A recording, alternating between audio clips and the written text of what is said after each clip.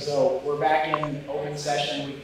Just to review, we weren't recording, but we convened at 11:30. Immediately went into executive session just to review our exercise that's coming up, and now we're back in open session. This is not being streamed live. It'll be rebroadcast later on, so that way one candidate can't get an advantage over another by watching the live stream of the previous person. So a quick overview of how we got here. Municipal Resources, Inc. was hired as a contractor.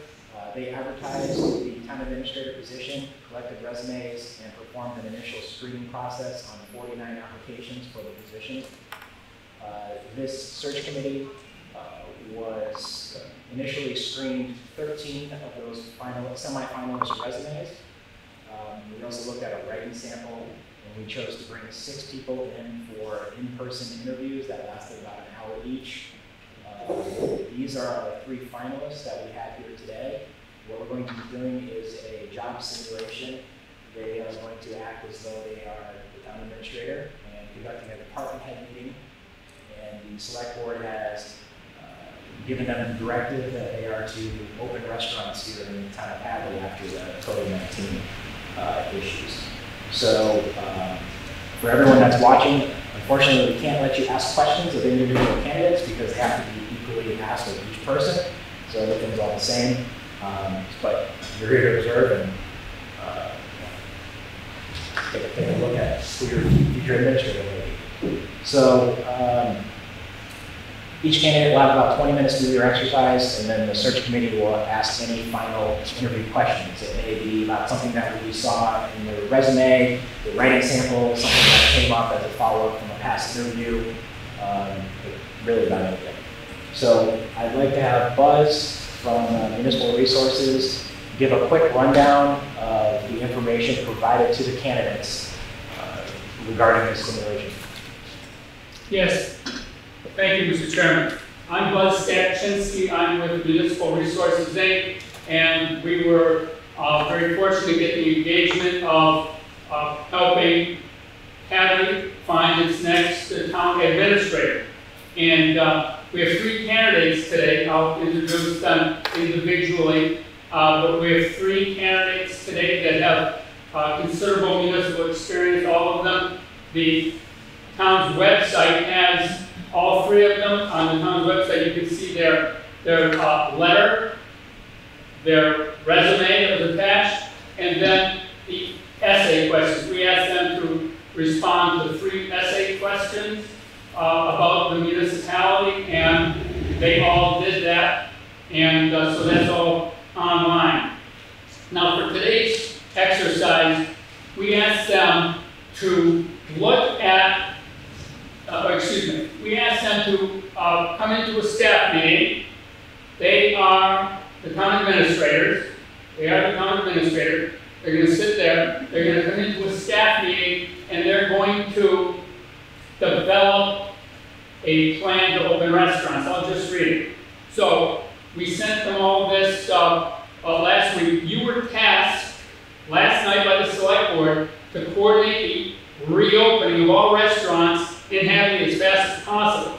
Revenue is down. Many business owners are anxious to open amidst the COVID-19. The town as a whole wants to see its economy up and running.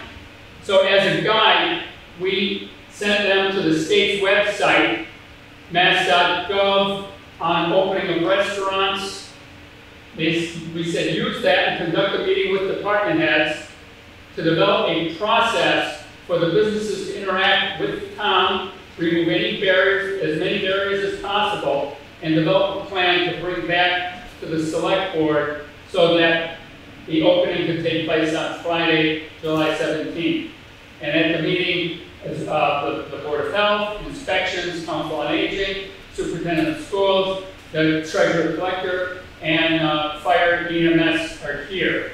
They're all playing different roles. They're playing roles of the department heads, and they're the staff for the town to assist the town administrator coming back with a plan that he or she will present to the select board. Anything else, Mr. Chairman? No? Okay, may I introduce? All right, our first candidate is Tom Greenup. Tom is a long-time municipal manager, 14 years as a town administrator in Bourne, Massachusetts. He spent several years as the director of the Massachusetts, I'm going to get this right, the Massachusetts Rural Development Council, 9 years, and he's been an interim manager and interim administrator in a number of communities. So, Tom, the floor is yours. Thank you. Good afternoon, folks, and thanks for coming in on short notice, and I do apologize that I'm taking your lunch hour from you today. If any of you watched the select board meeting or have heard through the rumor mill over the past 24 hours, the board is very anxious to move into the phase 2 governor's guidances on opening restaurants, both from an inside where we can and certainly from an outside seating perspective. I want to go over with you before I ask for your ideas and comments and concerns, because I know that there's some of those with each of you. I want to go over perhaps some of the things that we know. And then I want to tell you what I'm going to send you that will help you in developing your piece of the plan before we get back together to finally put the whole piece together to present to the board next week. That is our timetable, that is our deadline, and we need to get on it.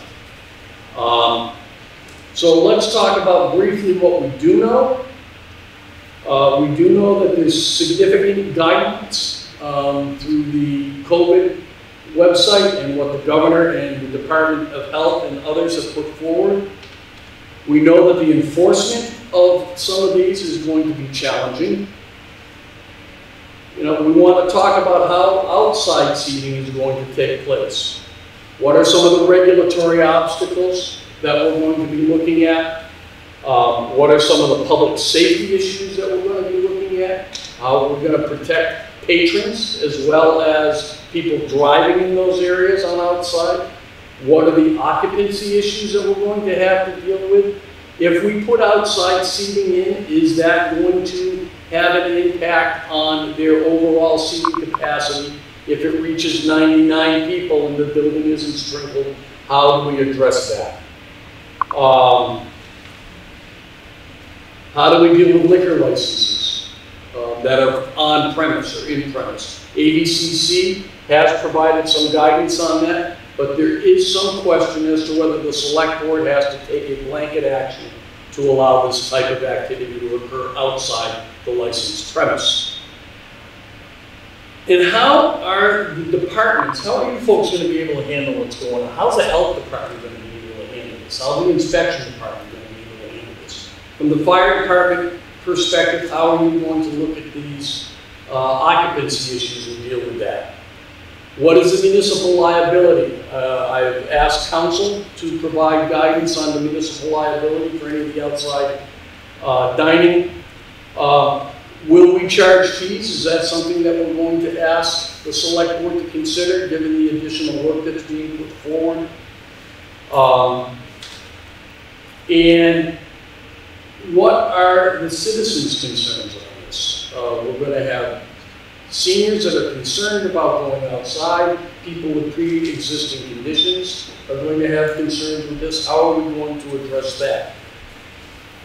So I want to open it up for more of an environmental scan today on what you folks see as the major issues that we can then, because we don't have time today to put the plan together. We're not going to put a plan together in a half an hour. But what we'll do is we'll get the biggest concerns put out there, and then we will meet day after tomorrow, and we will hopefully together finish putting a plan together that we can present to the select board in their package for the next meeting. I will send to you a draft application that I have prepared for the town of Hadley for outside seating,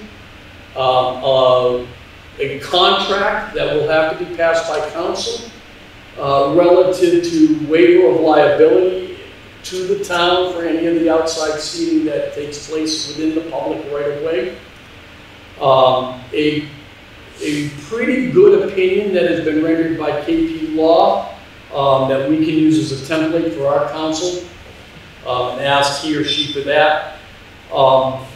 And I will also again give you the websites that are available through the Commonwealth for your review as we put this thing together. What I need from you today, and I want to listen and try to get interactive, are what are your concerns and how are we going to address them? So I'm going to open it up. I'm really glad that you were able to get here today, but I really want this to be interactive. I just wanted to set the guidelines. So with that, Chief.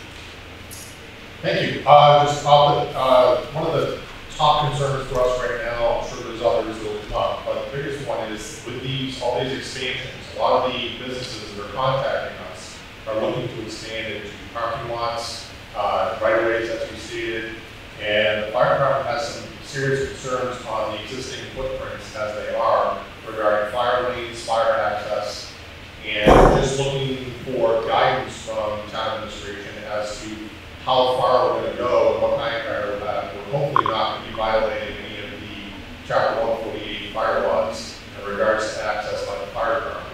The second question and issue is with this increased number of inspections, we're concerned. We only have 2 full-time firefighters on during the day, plus a deputy and myself. And the number of inspections that we have coming in really are going to need to have additional staff come in and do not have a very substantial overtime budget. And just want to know if that would be supported by town administration as well. Okay. I'm going to take everyone's concerns and then we'll try to have an interactive on how to address them, okay? Acting as inspections today, my concern is very similar to the fire chief's, except rather than the exterior of the establishments with right-of-ways and putting people outside, we know that the governor's directive does allow for interior seating as well. That presents a very similar personnel issue. The fire chief just expressed for our inspections department to be able to ensure that the seating is appropriate and by guidelines. And also egresses and things like that are going to have to be inspected with fire chief and emergency management. So we're concerned about those couple of issues as well that we're going to have to undertake, and we just do not have people to do it. I want to follow up with that. I do want to get to everyone. But why would the egress situation, as you see, be different from an interior restaurant that's already an interior restaurant? Well, it's mainly because of the fact that there's going to be exterior seating. Okay. That kind of changes things as far as where servers are going to be able to walk and move, whether or not egress is going to be blocked, things like that. All right, thank you. We're worried about our seniors and wondering if there's any way to have special senior hours like the grocery stores do for the restaurants, where people with diminished immune system or the elderly would have access without being out in huge crowds. That is a good question. Thank you. From Board of Health, I think that the select board is making a mistake here by opening up. I think that this is not safe to be doing at this point, and that we're putting not only the employees' lives at risk, but also citizens' lives at risk by allowing these restaurants to open up at this point. So let me come back to you on that in just a minute, okay? Unlike the Board of Health, I'm actually, as treasurer collector, I'm very pleased and welcome the news that the restaurants will be opening, and for obvious reasons. But I also feel that, in light of the fact that the restaurants, even with their plans in place, are not going to be able to be at 100% of their pre-COVID capacity. And also, we don't have about 35,000 college students and associated employees in this area right now. And so I don't know if you've given any thought as to the decline in revenues that the town of Hadley is going to receive, as to how that's going to affect both this year's ongoing budget, but also budgeting for next year. Okay. Well, I got to ask everything. Glad. So, thanks for calling us all together today to talk about this, and this doesn't directly affect the schools, but I'm always curious about the extent to which we have or we are planning to do a cost-benefit analysis. So are we projecting the degree to which we anticipate revenues will increase by implementing, entering this next phase against the costs that public safety pointed out in terms of human resources, time, and actual expenses. And related to that, I'm curious about our communication plan with the community at large, how we communicate what we're doing, why we decided it made sense to do this, the guidance that we're depending on to make this determination, and do we have any plan of setting metrics in place in advance to say we're prepared to look for unintended consequences of this decision and to change course if necessary. Thank you. Let me get to the health department first, and I'm going to come back to the Council on Aging issues.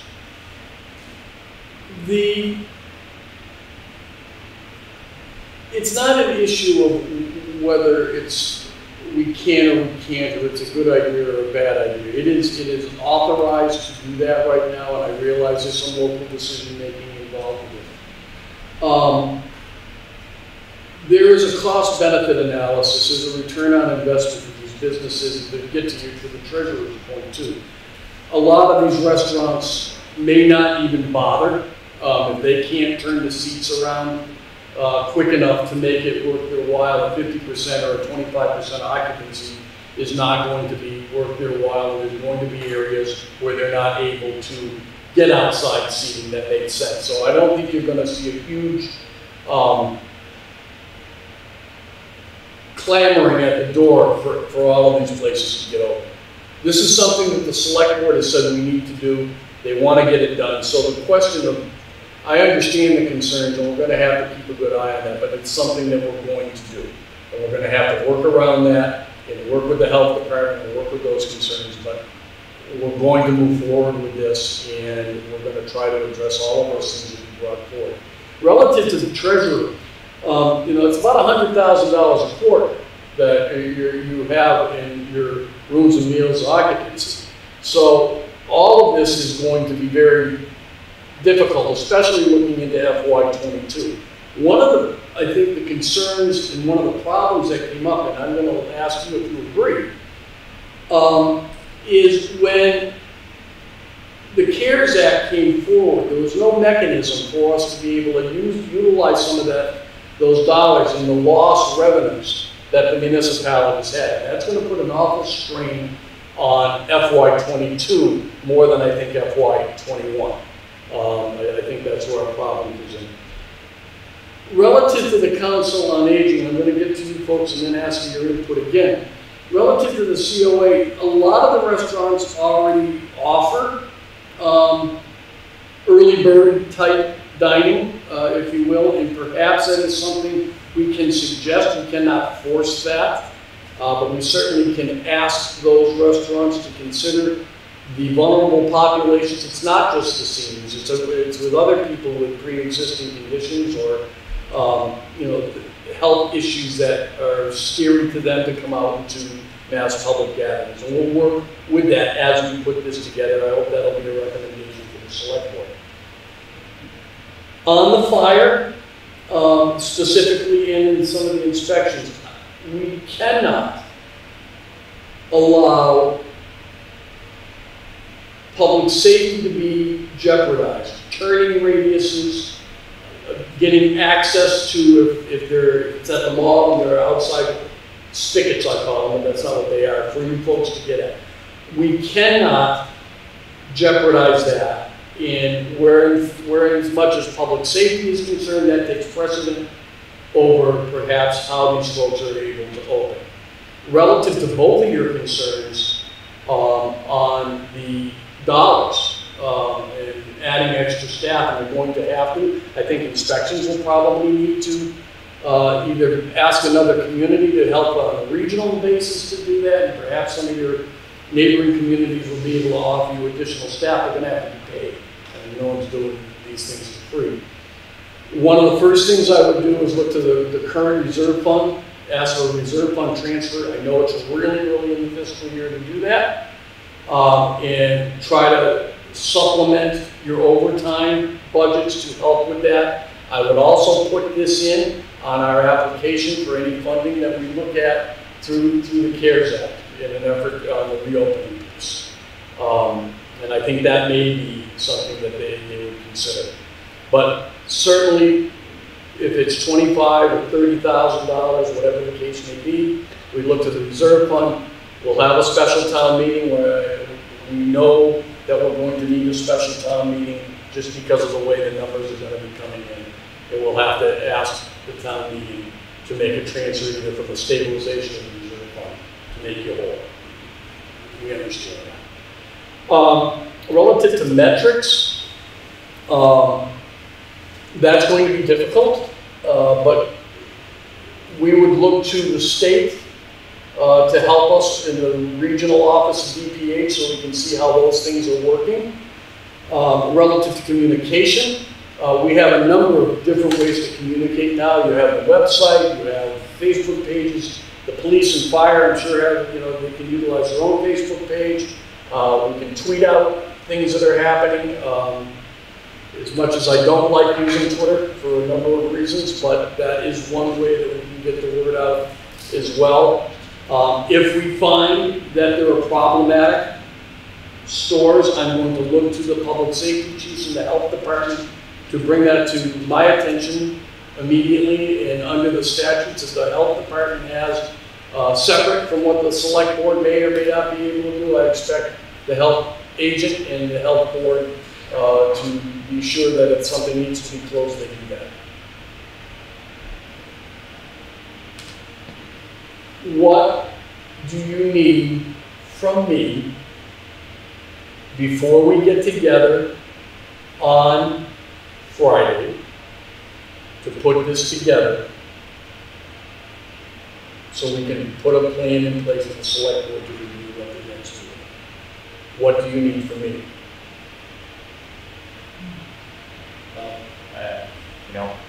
I don't agree with it, but I guess we'll just go along with the process. So, tell the Board of Health what you need from us, what boxes we need to check, and we'll chip in.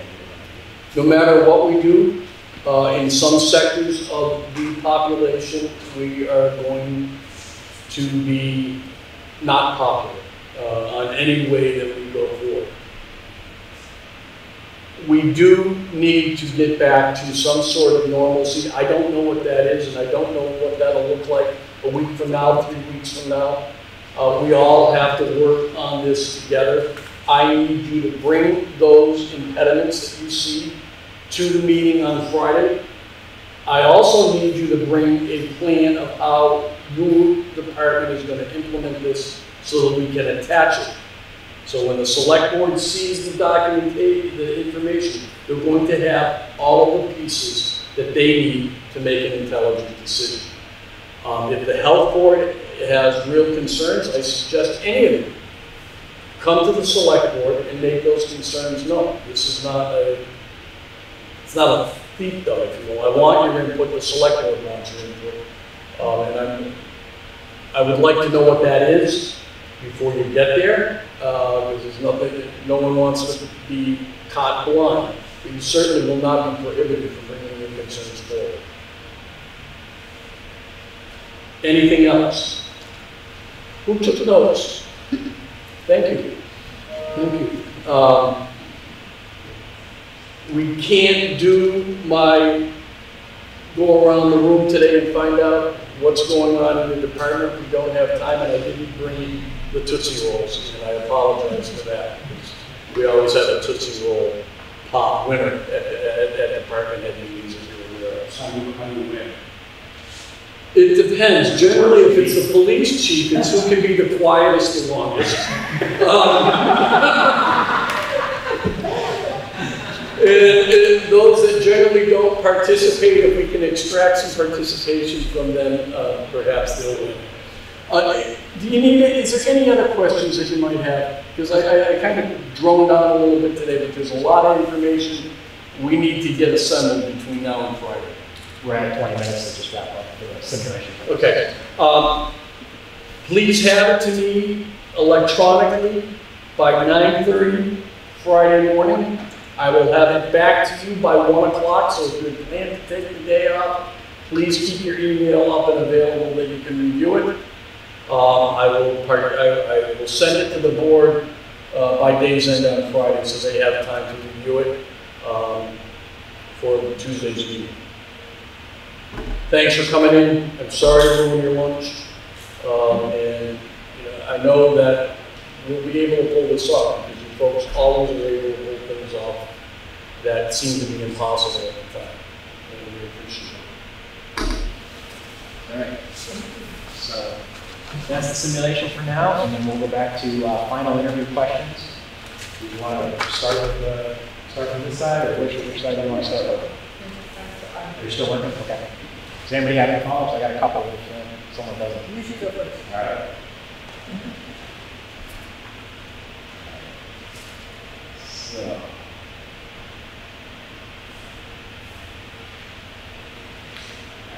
What are your thoughts on how to handle the capital requests? And how do you fund those requests? Excuse me. There's nothing worse than being hit at the budget season with a capital request that hasn't been on the plans for a while. Generally speaking, there should be a capital plan in place that has non-emergency issues. Replacement and new purchase schedules. Much of the capital is going to be relative to what your debt is and how that can be rolled over. Is something coming off and something coming back on to try to keep it even? Do you have a capital stabilization fund that can fund some of these if you're putting a little bit aside each year? Let's say it's a new fire truck at $800,000. You probably don't want to borrow for that entire $800,000. Is there a dedicated fund of $25,000 or $50,000 a year over a 20-year period where, but interest and other regulatory requirements that they come on that you don't know about at the time and you're able to help fund that? One of the things that I have done in the past is if it's not on the schedule and it's not an emergency, it doesn't go forward. And that makes the department heads really have to pre-plan some of their expenses. If you lose your loader in the middle of the year and you have to go out and do something decent for a period of time, and you go back to special town meeting and you work with the select board and the finance department on how we're going to be able to get this done. Keep going, or yeah, I got two more, but let's let you go. We have some of our greatest financial minds in the audience today. So I was wondering if in about 2 or 3 minutes, you explained it very well during the last meeting, but in about 2 or 3 minutes, you could explain to everyone what your ideas of priority-based funding is. I can't say good morning in 2 to 3 minutes, Chief, but I'll try. Give it a go. Priority-based budgeting is a different way of looking at your operational budget. It doesn't eliminate the line item budget that the townspeople and the select board and the finance committee see. But what it does do is break down all of the activities that your department uses, say schools, because they already do that kind of thing, into programs or tasks. So recreation may have 7 or 8 different programs, and health may have 7 or 8 different programs and tasks that they do. Police have tasks more than programs. And you look at them in a quadrant perspective. The top quadrant being those things that are absolutely required by state or federal statute that you have to do. The second tier of that is those things that the municipality has indicated it is to be done by bylaw or ordinance. So they're required. The third quadrant goes into, we call it nice to have, but they may be priorities for your community. Recreation, library, those types of programs. Now, they're not just nice to have, they're necessary in communities. They're the great equalizer for all income brackets and all socio-strata areas. So they're not necessarily nice to have in the way that you can dispose of them, but they're not required by statute.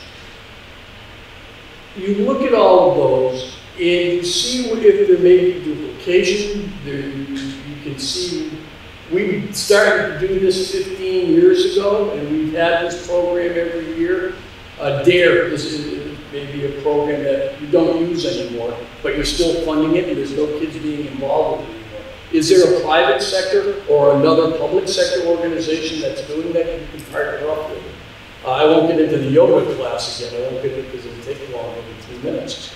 But there are ways to look at what you're doing. The initial work on priority-based budgeting is a lot, and you're asking a lot of the accountant, not so much the treasurer's office, but the accountant's office and the departments to really pick it apart. There are templates, it goes into a spreadsheet, and the key is to maintain it, just like you would with capital planning every year.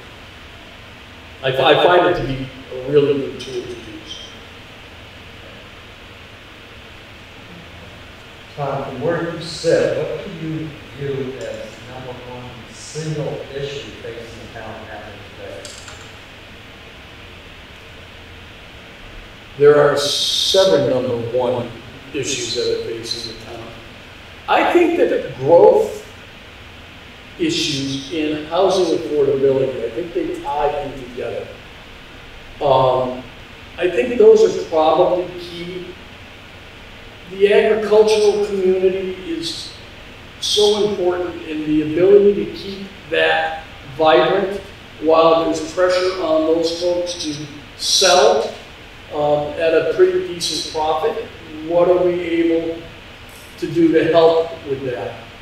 But, you know, traffic there's a bunch, but I think probably growth in housing would be your biggest concerns.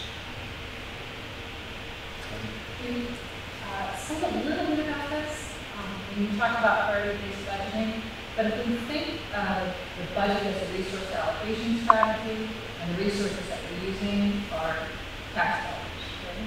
So what are some of the ways that you think about measuring return on investment for the taxpayer, for business owners? What's the return on investment? What are some of the ways that you measure and express that quantitatively and qualitatively? So in some departments, it's very simple. How many participants in a program? What is the participation rate been over time?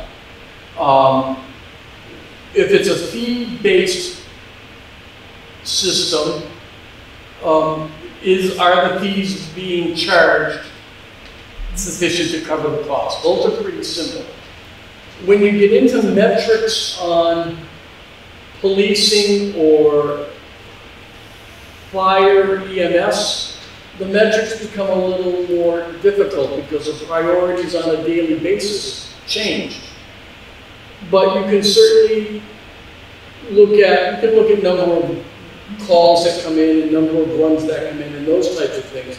That really doesn't answer what those departments are necessarily doing.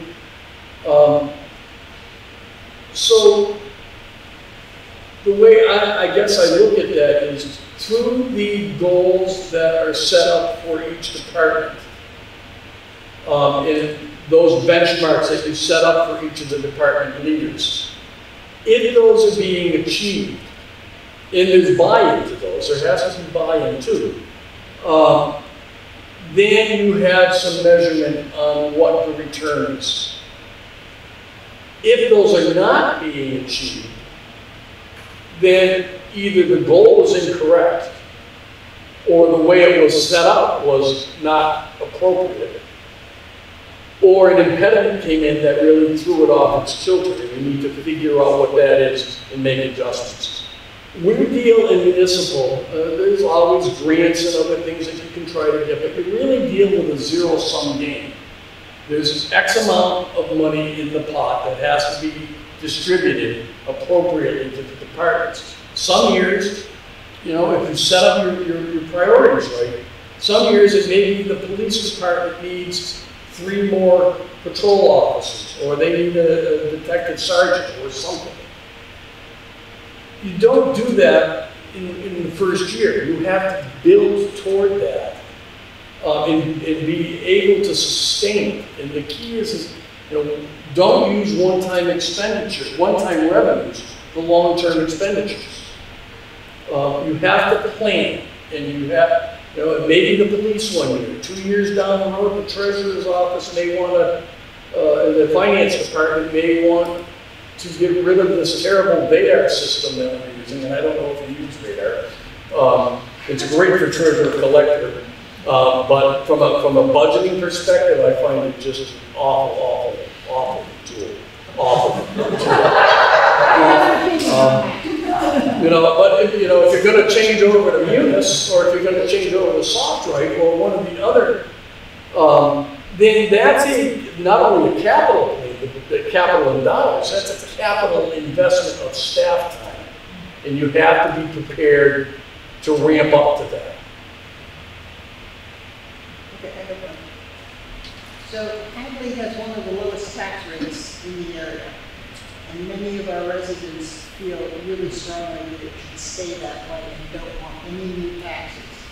They're not willing to acknowledge inflation is happening everywhere. How do you deal with that?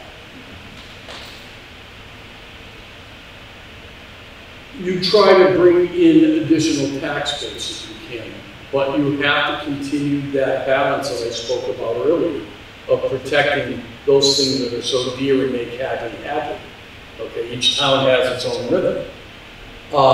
There is a time, and you know, I don't like paying more for my electric bill every month either. And at some point, they put a rate increase on you, and it has to be, if the town is going to stay current and be able to provide the services that the seniors or the rec or the library or public safety or the schools demand, things can't stay stagnant. Sometimes 2.5% just isn't enough to do that.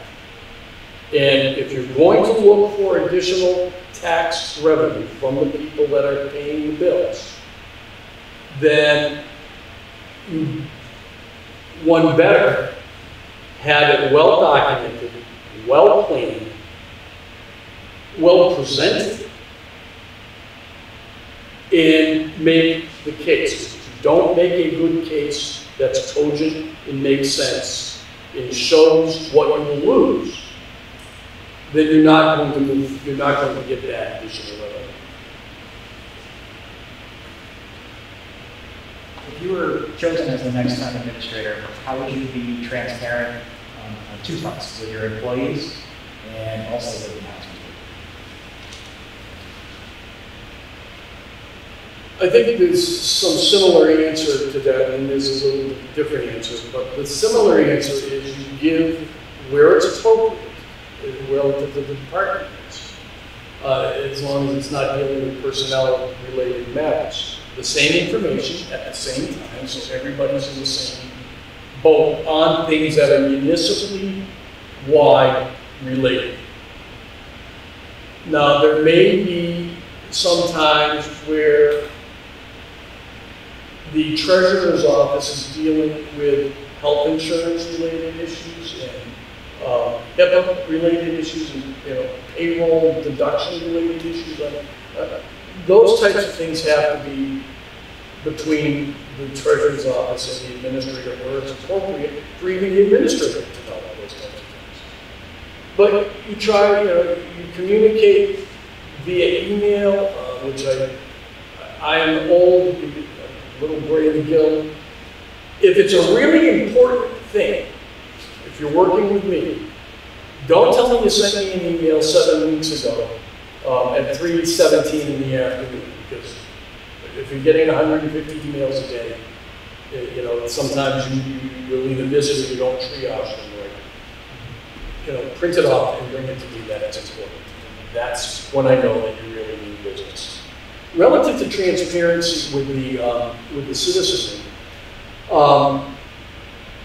it's really kind of the same thing. Make sure that information that is necessary and required to be in the public realm is put out there in as many formats as you can, and in multilingual if necessary.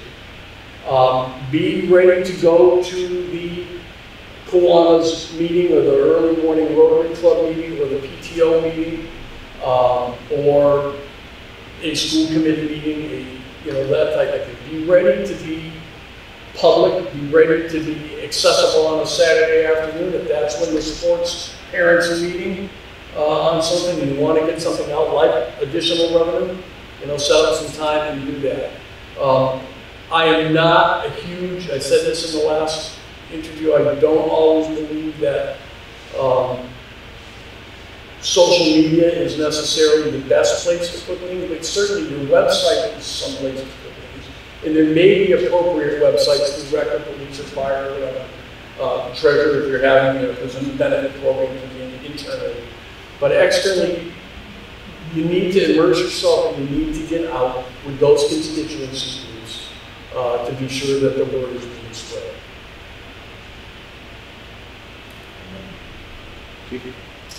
So I'll put on my second hat as emergency manager. So public information is critical in police, fire, public safety. So getting a consistent message out. As the emergency manager, my role is to chair the select board and making sure that he has all the information. However, the town administrator acts as the PIO. I just wanted to ask what your experience is with creating consistent messaging and how you ensure that all department heads are together so that one consistent message is set up. I can answer this question. Being on the Cape, we were hit frequently with a number of storm-related issues. Winter storms were worse than summer storms, obviously, but we were also hit when Katrina came in with an influx of refugee folks from the south that needed housing, and they offered joint bases in Cod. There were all kinds of, you know, citizen concerns and rumors running about that. We brought the EMD and the EOC, Emergency Management Director, and the Emergency Operations Committee together. We met frequently. We put out press releases. I often use the chief of police because he had, all three of the chiefs had great public respect. So we used, and I'm sure the fire chief does too, I don't mean that. But we used the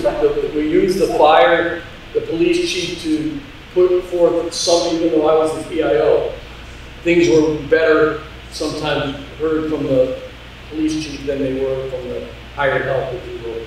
And he was a local, so that made a big difference. Getting the information to me, everything has to, and I don't mean it, there has to be a funnel.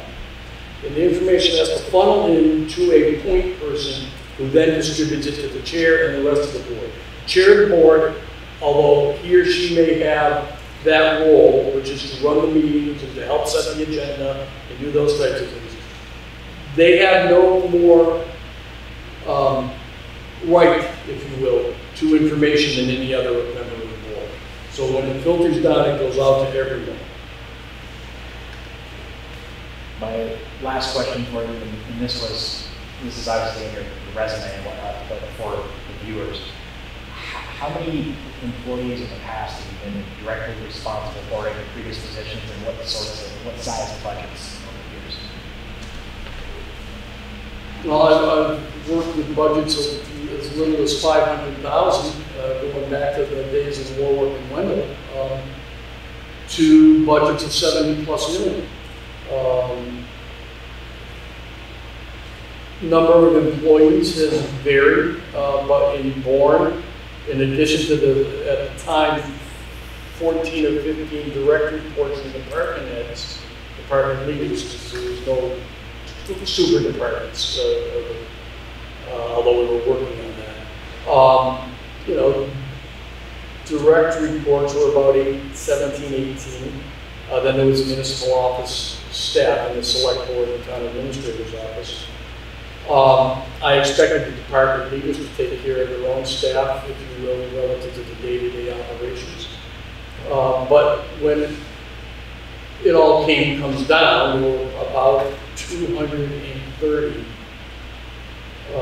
employees, not including school, that I dealt with directly. And there were times when employees would come in to me with not a departmental problem, but they maybe have something going on at home, and I certainly always kept that door open and always understood that if you want a good, productive workforce, you have to take into consideration there is a home life, and that sometimes home life isn't always unicorns and lollipops. Any final questions? Well, thank you very much. I thank you very much, Mr. Chairman, and thank you, Todd, for having me to both rounds. All right. Thank you. All right, we'll get started on interview number 2. That's it. Yeah. Thanks. Hello, I'd like to introduce Joshua Garcia. Joshua is the town administrator in Blandford, not too far from here. He served there several years, and he was also 5 years a municipal coordinator at the Pioneer Valley Planning Council. I present Joshua. Hello, everybody. Thanks for having me.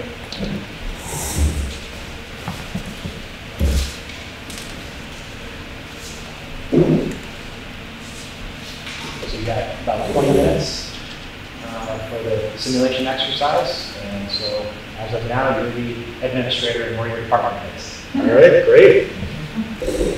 Well, hello, everybody. Thanks for coming in short notice. I know that everybody is extremely busy, so just so you hear directly from me, just please know how greatly appreciative I am for you making it such a short notice. I know there's a million other things we could be doing right now.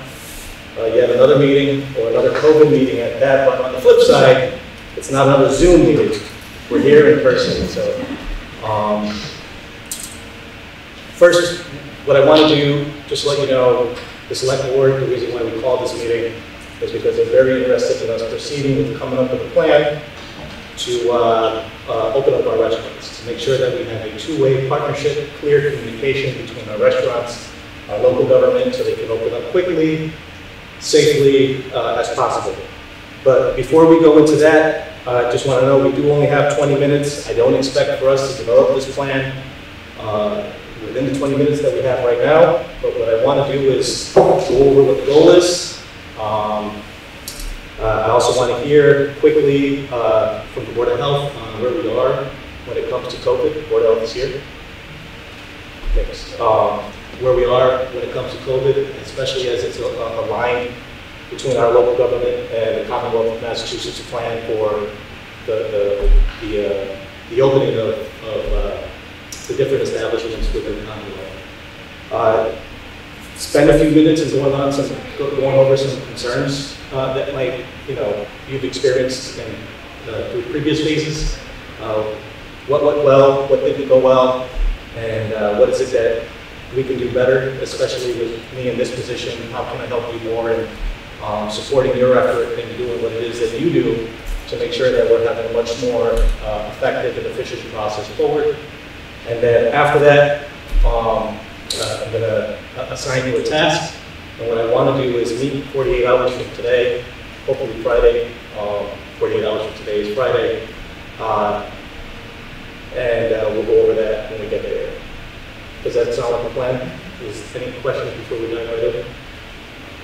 Everyone comfortable? Good. So the goal, really, coordinate the reopening of all restaurants. The select board specifically asked that we develop a process for businesses to interact with town, remove any barriers that we can, and present a plan to the select board.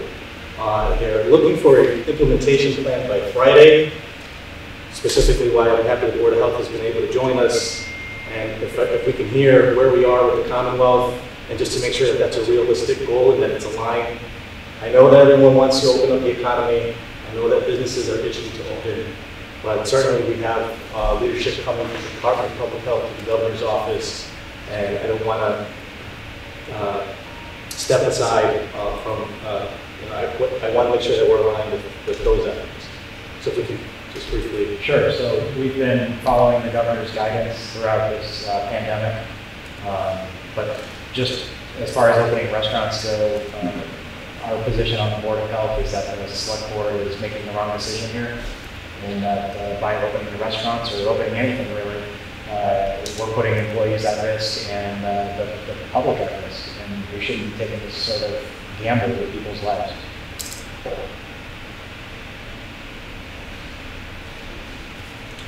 I think that that's a very valid perspective. Does anyone agree or disagree with what's been shared here before as far as? Well, as the public code of this town, I do disagree with the Board of Health. I'm actually very pleased to hear that we are opening restaurants. People will be able to go out again and enjoy meals, which they haven't been able to do for the last several months. However, despite the fact that they're open, I know that these restaurants won't be able to be at 100% capacity. That's issue number one. But issue number two is that, as you well know, this area has about 35,000 students and their associated employees, and they're not here, so they're not going to be taking in the revenues that they were before, and that's going to trickle down to our town of Hadley's meals tax. And I just would like to know, what kind of plans you have in place for the budget for this year, but also the upcoming budget year too. I think that's also a very valid concern, and here's what I want to do, and let me know if you're okay with this.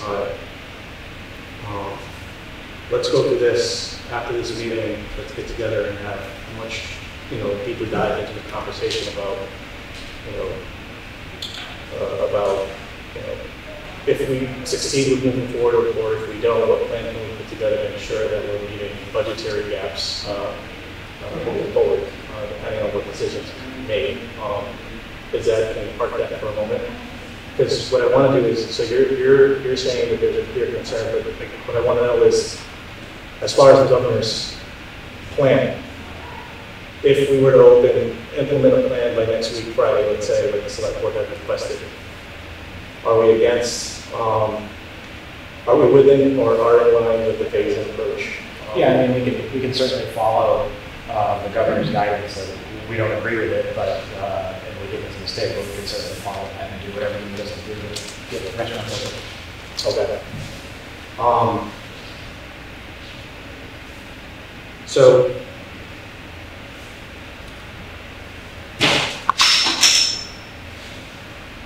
the reason, I think there's a clear reason, you're saying that it's a mistake.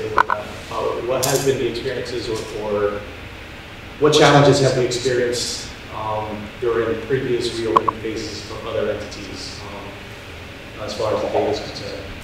So on the fire department side, we've been asked to, we've been getting a lot of requests from restaurants to expand the footprint of the restaurants so that they can have people sitting outside.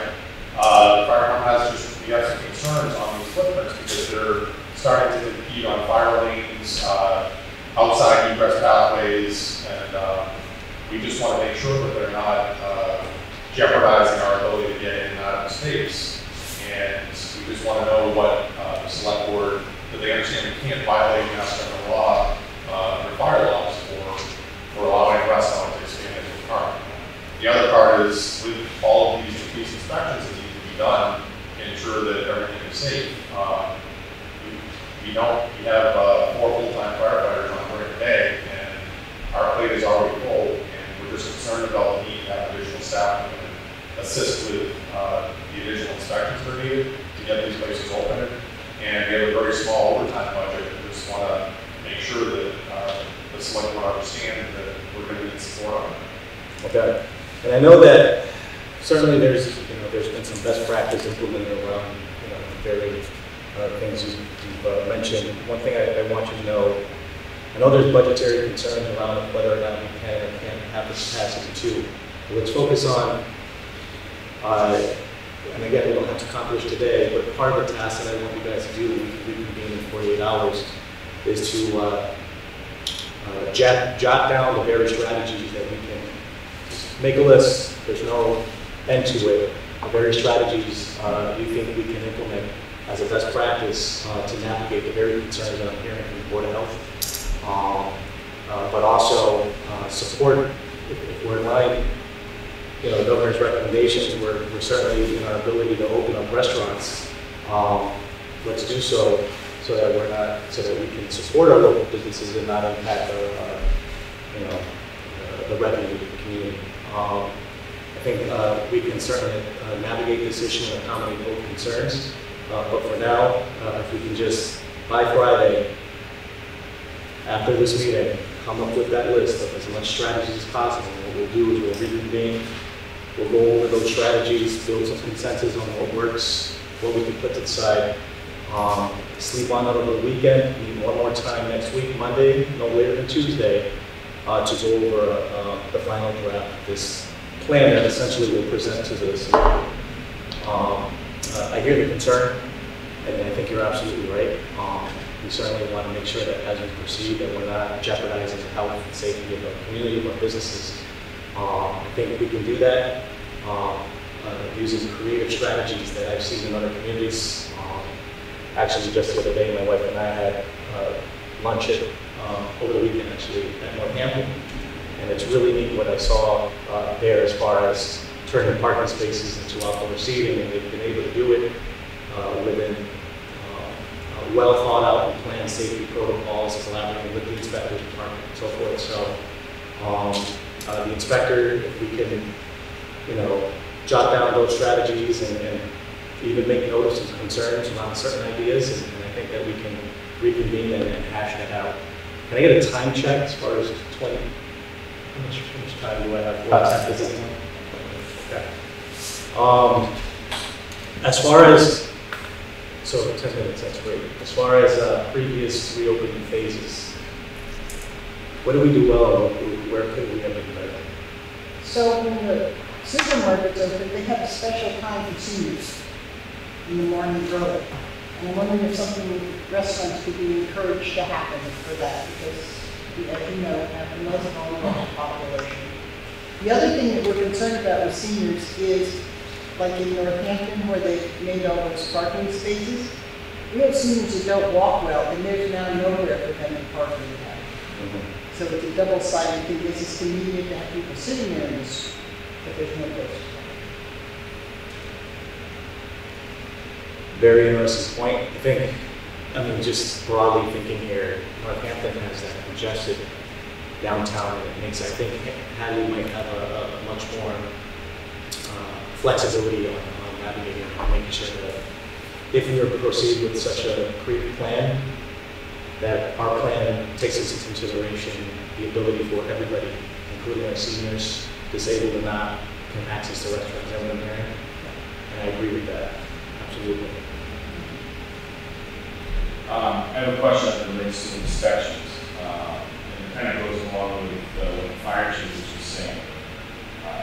We can put together this plan for you, the bullet points of where it is that we're going to need, but I think for the fire department as well as for inspections, what it really comes down to for us is having personnel and the finances, if you will, the support from you to ensure that we can get this job done. We're going to have to inspect interior seating and exterior, make sure the addresses are in the right place, and set up the parking lots so that the seniors can access it appropriately. So I think we just need to know that you'll support what it is that we're going to be putting forward in these lists. So just before coming into this meeting, I did touch base briefly with the chair of the finance committee, and I do want to connect after this meeting because I think we do have an ability to be able to navigate available resources to make sure that you are adequately equipped. There's the funds made available in the CARES Act. We have funds available in our reserve. So right now, let's focus on you guys in your professional capacity, going back to your departments, identifying those gaps. What strategies can we implement, and what are the perceived barriers or gaps that are there currently that may not allow us to implement that? And we can take that and work together with the chair of finance as well as our treasurer collector and see how we can navigate those available resources to us to make sure we can do this. Just so you're aware, though, I'm not concerned.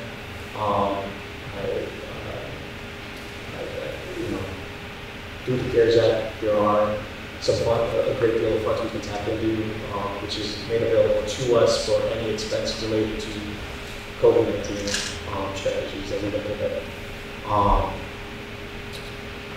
If there's something that we need to do so immediately, because those are later reimbursements, I can certainly put in a request or with the Department of Revenue and do an emergency deficit spending, and we'll keep track of that and get reimbursed for it and make sure that we're not losing anything as we proceed with the strategies you guys come up with. Does that sound? Yeah. If you have any questions, I know it's a little, that's what we worry about. It's a little complex, but I think that that's what I'm here for, and we'll make sure that we get you the tools and the resources you need to execute. I'm just wondering if, thanks for asking us for our opinions and asking for our input.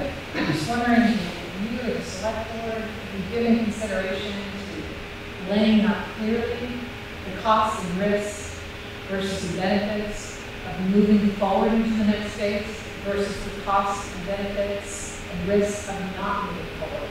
Have those been, I know you're asking for some input on this, but have you been thinking about, as select board, just quantifying that very specifically? And how would that be communicated to the public, since there may be competing concerns? How would you communicate to the public the cost of acting and the cost of inaction? Yeah, so we've been taking a look at it,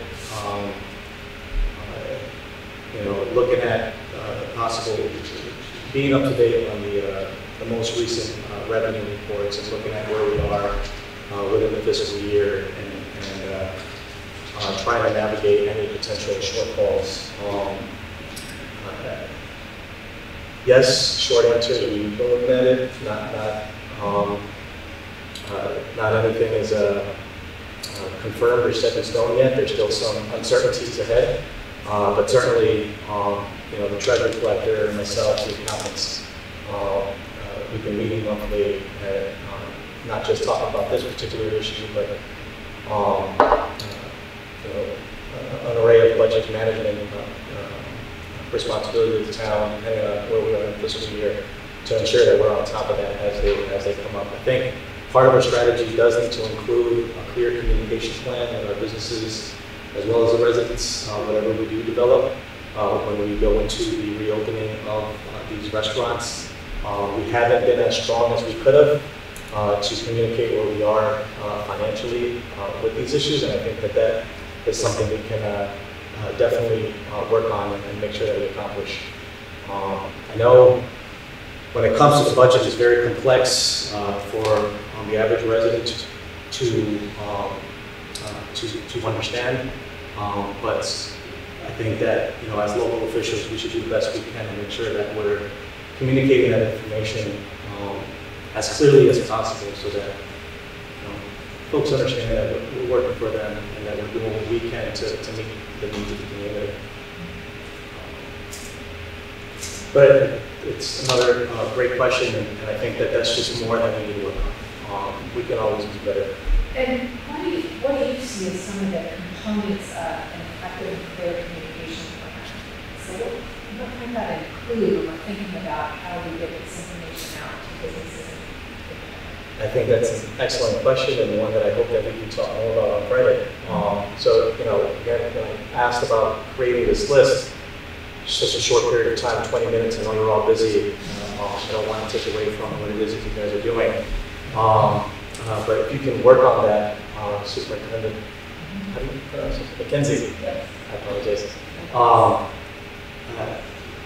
And let's prepare to expand on that. And even if we can talk before that too, before the next meeting as well, just so they can be on the same page and make sure that, you know, we're coming up with clear solutions. So do we all know what the goal is and what we want to accomplish, what we're looking to do, what the select board is doing? I think I also hear that there are clear concerns on if we're going to implement that we need to be ideally Board of Health. And certainly we need to make sure that we're taking those concerns into consideration, come up with solutions that will be satisfactory to the recommendation or the concern of the Board of Health.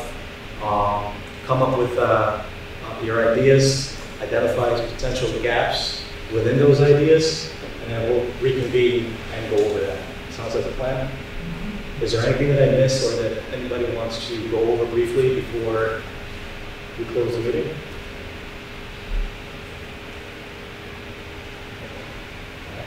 All right. Thank you everybody for your time. You have my email, you have my cell phone number, text, call, email me anytime. We're going to get through this. And thank you everybody for the time and effort, your professional capacity, and what it is that you do and doing almost impossible. So thank you. All right, so that ends the job exercise. And so now we'll just have some general questions that can be based on something people heard today or based on your last interview resume and things along those lines. Okay? So this is, you're no longer town administrator yet, you're back to, all right, back to being It's, yeah, I gotta say, it's a very, I've never experienced this before. It's a very interesting process. Yeah. Well, I'll start it off. How, if you're selected as the next town administrator of Hadley, how will you be transparent with your employees and your townspeople? So, that was in Blandford, there was one of a handful of concerns that a couple of stakeholders that you have your transparency, you know, between the office of the select board and the employees that work for the community, as well as the office and the community at large. There are tools available to me that allow me to be as transparent as possible, depending on the audience that I'm speaking with. I do weekly updates with my the internal team of Town Hall at Blandford by email. And also what I do is try to meet each of the employees, the volunteers, and where they are as far as communication is for them as well, because everyone has a different way of getting information. Some folks are not as good as using emails. Other folks, you know, rather a phone call. It was difficult for me at Blandford to schedule regular department meetings because you're talking about the town with volunteers. So I never organized the mandatory meetings because it's, you know, if they're working for the town, they have a real job somewhere outside of town and they can't come in during the day to meet. So I try to understand where each of my employees are internally as far as communication is concerned and making sure that I'm using the tools available to me to ensure that the communication is getting to them. As far as the public, again, there's a menu of different communication tools from, I know at Blandford, I have my own town administrator update listserv that I do every other week where I share the most latest and greatest coming out of my office, and I share it with the public, those that have subscribed to the newsletter. Also, I know the Council on Aging has their own communication method with their population. 22% of my population at Blandford is elderly. So I work directly with my Council on Aging director to make sure that I'm tapping into her communication tools so that the information is getting to the public. So each department has their way of communicating information, and we maximize as much as possible to those tools. It's always difficult to get 100% of the information out there to everybody, but you do what you can with the tools available to you to ensure that the message is out there, depending on the audience you're speaking with. So on that note, would you be willing to give an hour a month on a regular schedule to meet at the senior center, and anybody could come in and ask questions from the public? Yeah, an hour a month with the senior center, an hour a month with the business community, an hour. There's a diverse set of stakeholders. You have the business community. You have your elderly population. You have your youth population. You have different groups and organizations, nonprofit entities, I'm sure. And part of the select board's objective is to make sure that they're representative of every corner of the town within the municipal boundaries. I'm working in the direction of the select board, and I want to make sure I'm the select board's volunteer board with their own personal lives, and here I am full time. It's not an 8-hour-a-day job. It's a 24-hour-a-day job, and I'm pretty good at making myself flexible in any which way I can to make sure that I'm responding to constituent needs accordingly. Josh, from your perspective, the homework that you did on Hadley, what do you feel is the single most important issue facing the town of Hadley? Well, this question was asked last time, and I talked about the corridor. All right, so my biggest concern, and this is a conversation I had folks when they say, "Sure, you're ready to go to Hadley?" And you have a small town, right, with 80 to 100,000 people within the town in any given day, every day, throughout the whole year. So you have a small town operating with a small budget with big city issues. And I think it's great that Hadley has one of the lowest tax rates in the area throughout Massachusetts. I'm sure you have a fire department that's trying to grow, a police department that's trying to grow. More businesses and houses are being built. How do we make sure that as we continue to how do we make sure that we can maintain those services and support that growth within the current tax rate? And I think the biggest community question here is, we've already tapped into a couple times free cash to fund operation. That's usually not the best practice you want to get into. But, I think that's a sign right there that something different needs to happen. So the big question for the community is, are you willing to increase your tax rate to adequately meet the needs of the local government? That's not my decision to make. I hope to, bring forward and have everyone understand the pros and cons on how we operate now and what we could be doing differently with a different budget, and leverage whatever grant resource and other opportunities are out there to kind of offset that cost as much as we can. I just don't think that you can continue to grow your community within the current tax rate, depending on what your revenue looks like. The revenue's coming in and showing, the rise in property values continuing to increase, and now there's another problem. There's the issue of affordability we have to talk about too, for folks that are low income, which is a separate issue. So it's a tough game to balance, and those are the discussions that we have to look out into the future, and the discussions that we need to have. Make sure that you're positioning yourselves in preparation for those changes as they come. Does that make sense?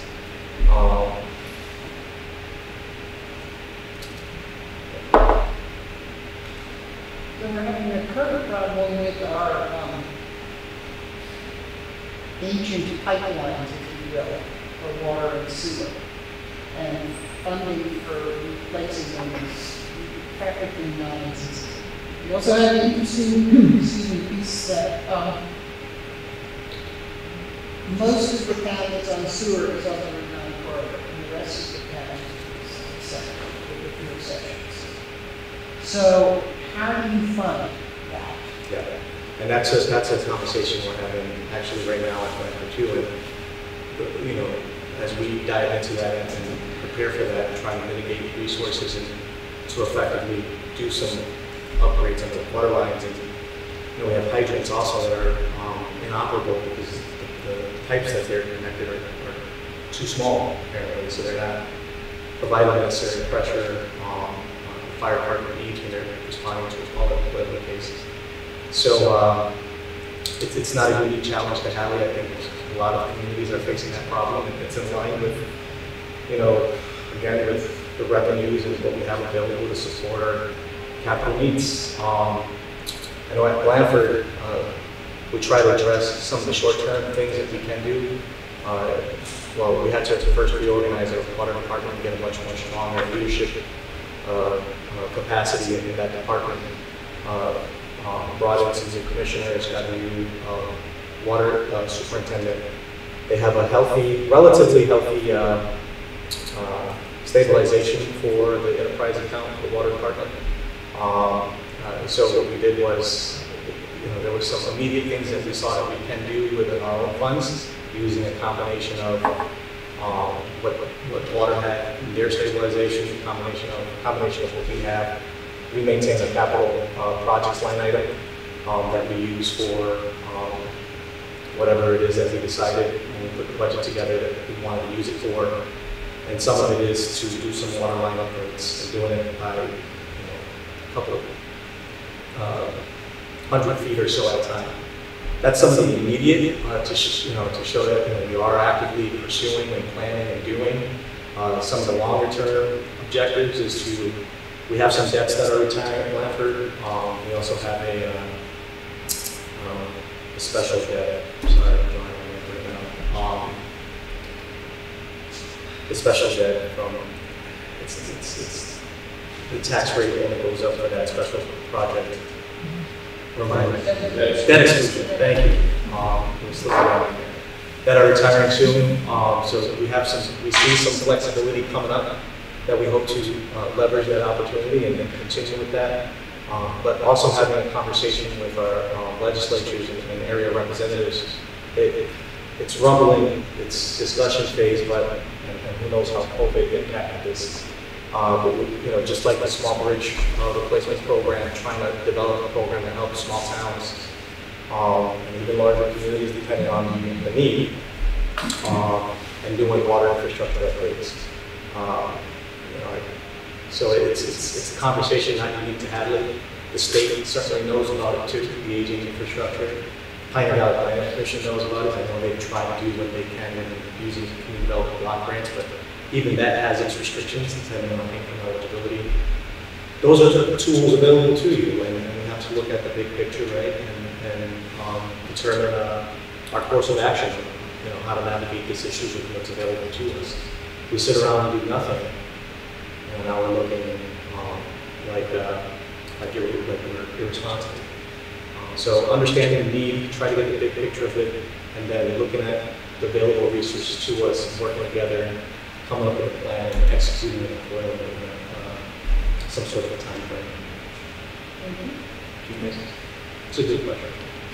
So Joshua, Paul and James' last question both allowed you to talk a little bit about some of Hadley's strengths and weaknesses as you see them. I tossed you up a little bit of softball here because you already had this question. And I wrote down that on my notes that I loved every part of your answer. Hopefully you can replicate that for the folks that are watching. Yeah, no, for sure. I know.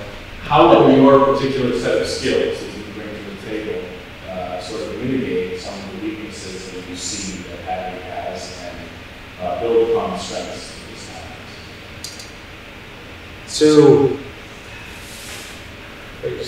So how do I see, so perceived weaknesses that I see, and how I can work together with the town to build on those weaknesses, turning into strengths? Right. So, yeah, you know, every community does the best they can, right, within their capacity of which they were hired to do. The individual for this role in time, I can't, those communities that operate with a town administrator, I don't know how they do it. There's a lot of moving parts. And it's like a football team. I used this example last time. It's like a football team playing with no quarterback. Good one there. You know, you have your town administrator that's able to kind of build that coalition, break down any barriers or any silos to kind of help strengthen the communication between the departments, the expectations, you know, what to the objectives we're trying to accomplish for the year or whatever the case, work together. So, you know, there are things that you might perceive as weaknesses. It might not be that it's a necessary weakness, it's probably they don't have the support or guidance that they need. Right? We're not drawing from their strength as much as we can because there's a missing element, perhaps. I don't know if that's the case in Hadley, I'm saying that's the situation because you guys know better what's happening internally than I do. I'm not in it yet. So my immediate task when I go in there is to understand the interoperability of the local government. You know, starting around coming October, it's budget season for 22. I think that's the opportune moment to work with each of the departments and get to know what it is that they do in their community and understand what the gaps are and how, as we're putting this budget together, that's a reflection of support for the needs of the community, right? That, you know, as I'm hearing and listening, that we're putting together a budget that helps kind of navigate those concerns and also ensure that cross-departmental coordination between departments is taking place as well. In case there is that feeling here, which I don't know if it's true or not. I hear a lot about it in local governments where we're having issues with departments communicating and collaborating and working together for whatever barrier that might exist. And then there becomes the perception that, you know, our government's not doing anything, or, you know, this department's weak in carrying out their objectives. Maybe that's not the case. Maybe we're just not doing that good of a job in facilitating the efforts of what it is that they think that needs to be accomplished. I try to meet folks where they are. Skill-wise, I don't come in from the top down. I like to operate from the bottom up, middle out, and do what I can to provide the necessary, be it the tools, the trainings, or whatever the case, so that the individual is empowered and is growing professionally for themselves as well, and executing the needs of the department for the community. I start there. And if that's not working, eventually, you know, you have your personnel protocols in place to help mitigate whatever the concern is for an individual person that's not, you know, looking to the expectations of the role or whatever the case. Every circumstance is different. I'm just generally speaking. I hope that answers you. What are your thoughts on how to handle capital requests and how would you fund them? Yep. So, well, the good thing for this town, and it's something that, you know, it's kind of our next thing that Blanford has come up with a capital plan of some sort. We have, and in that plan, I'm going to assume that when it was developed, it was developed with a consensus together with every department, right? Or was that not the case? Usually when I develop a plan, right, it's inclusive of everybody's ideas, thoughts, concerns, or whatever the case. And the conclusion of the plan is accepted from the large majority of folks that help put together the plan, right? So you have, and I'm assuming that process did take place. And in that plan identifies what it is you guys had essentially agreed to fund for next year, the next 2 years, the next 10 years, I think, is the 10-year capital plan. And that might change depending on the available revenue and you know, what the community puts together for a budget, for capital related expenses and so forth. we stick to the plan as much as you can. In Blandford, how we don't have a plan, so how we've been doing it is, you know, I use the list. We have my for insurance. They have their equipment list, all our buildings and vehicles on that list. I kind of use it as a baseline, and we look at that and see where what the conditions are for each of those, and understand what the needs are for each. If it's a building, working together with my building guy and understanding, you know, what is it can we fix, can I budget for next year or the year after, or, you know, if something's going to go in 5 years, like the roof, for example. I think the town hall roof at Blandford has another 5 years left before they have to. We'd be budgeting for that right now. Taking and all our capital has been funded using the available free cash for the town. The town has been producing a healthy, for a town of 1,200 people, they've been producing a healthy level of free cash by, you know, once it's certified, which has allowed for the greatest flexibility allowable to them to do multiple equipment upgrades for the highway department. We did a lot of catch-up at Blandford. We're currently gearing up to purchase a pump change for the fire department, and you know, we've been working on vehicle upgrades for our shared police department in town of Chester.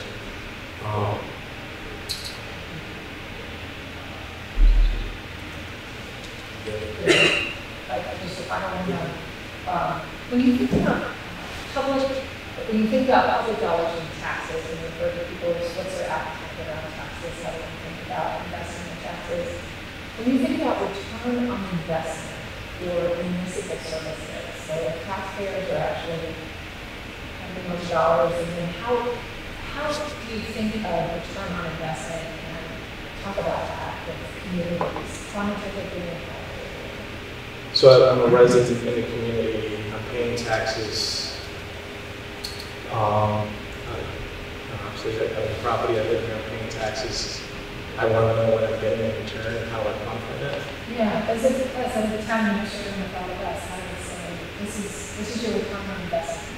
Yeah. No, that's a really good question. So I want to pretend like I know the answer to what is best.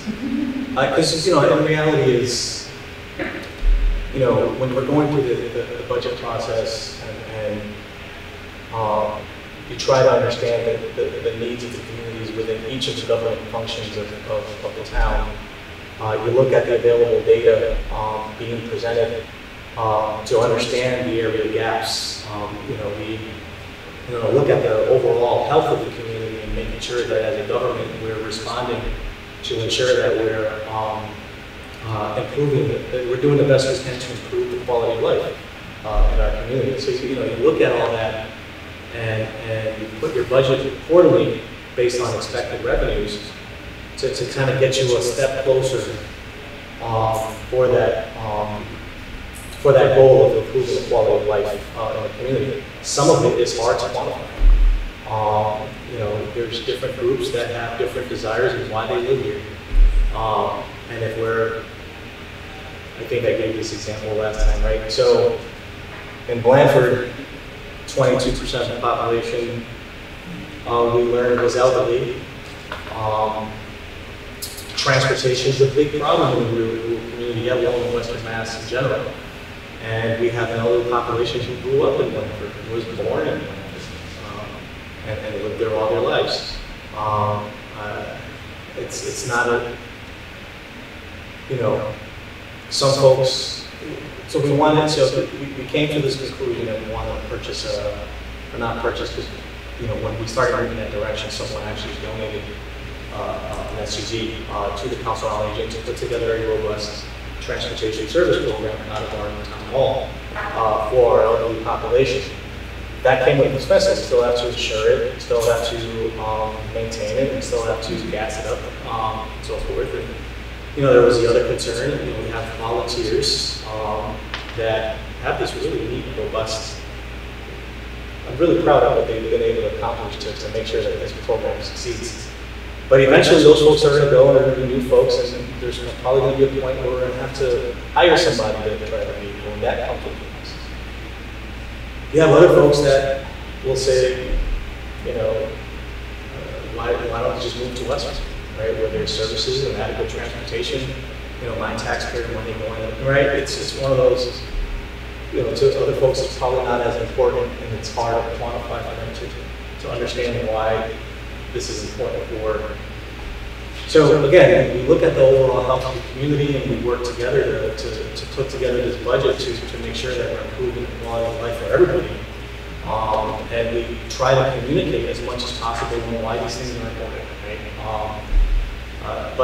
You know, when you're reaching that conclusion and that communication and sharing that information, we have to make sure that us ourselves, that we're doing our due diligence, that we're looking at it inside and out to make sure that this is indeed not just smoke and mirror, right? We want to be sure that we provide the adequate information and data that we've collected that has ultimately came to that decision, so that folks may not agree with it, but understand on why it's a worthy investment. And when you have a good quality of life here in Hadley, right, people are going to want to move here, or raise their family here, or even grow old here, because of what it is that you're doing. And that's your quantifiable data later on. What's long term, it's hard to quantify now. Like, if we do this now, we're going to get this. Well, how do we know that for sure? We had that issue when we established a regional economic development director, and each of the towns that participate in this regional program we created, we've baked it into our budget, right? So we've raised and appropriated to sustain that position. Well, you know, 2 years, 3 years has passed, and you know, you can't quantify or the goal is to achieve growth and to bring in new family. That's something that we hope to accomplish 5 to 10 years from now, that we can probably look back and say, hey, this was a worthy investment, but something we can't do right then and there. So that becomes a challenge in convincing people that this is a worthy investment for the community. If you're hiring a planner, right, do folks understand why that's important and a worthy investment? You know, how do you quantify that? I think that there's enough going on here to be able to communicate clearly on why it's an important position. So it's a very difficult question to answer because it's a complex problem depending on what we're talking about. Gigi. So I have to put on the role as emergency manager in Department of Public Safety, and as the emergency manager, my responsibility to the chair of the select board and the select board for giving them information if we have a storm or fire or something else in the community. Working with you as the town administrator, you also act as the TIO, Public Information Officer for the community, and just your thoughts on consistent messaging and getting one message out that is clear and concise to the community and the staff that are working with. Yeah. So whatever comes out from when it comes from emergency management, whatever it is that we're communicating out there, it's information that we confirm and agree to as a team, as an emergency management team. You know, issues rise, you engage the emergency management group to coordinate and navigate these issues, and I know there's been moments in which we had to declare a state of emergency in town. And, you know, it's happened in all hours of the day, and you know, if we're talking about a major snowstorm that we didn't anticipate or had enough to tackle, or whatever the case is. We're all on the phone if it's the middle of the night. If it's, you know, if we're preparing for something that's taking place tomorrow for the weekend, you know, we're already meeting, getting together, and navigating the available resources and see how I can support my emergency management personnel to ensure that they can effectively carry out the responsibility of the job. And whatever it is we're communicating, that plan gets developed and shared. And if it's clear and concise and we're in agreement to it, then that's what goes out. I know that at Blanford we have a 911, reverse 911 system that we use regularly for things like that. Again, there's that town administrator subscribe listserv that I have. There's our website as well, and I make sure that whatever it is that we've agreed to put out there, that we're using all those communication tools and putting it out there accordingly, right? And that it's streamlined too. It's difficult when, you know, when everyone's kind of operating in their own. You know, you got the fire department issues are coming up, and you're just sharing things on Facebook, right? Maybe have an internal policy and saying, hey, look, we're going to be sharing information that's you know, that's within the emergency management, right? Well, yet alone, I know there's other issues that come up, like traffic jam because of an accident or whatever the case is. You know, we share that accordingly. We don't need to have an emergency management team. We need to share that information. But if we're talking about a severe weather storm, COVID, whatever the case, that the emergency management team together, I'm looking at you for the information. I'll frame it whatever way we need to, and then we execute, put it out there. Any last questions? I got one more. In your current or past roles, what size budgets have you been responsible for, and how many employees do you have you supervised or been responsible for? So, at the Pioneer Valley Planning Commission was I believe the smallest. You know, I managed the district local technical assistance program on the shared services point. It was small, very small, 200.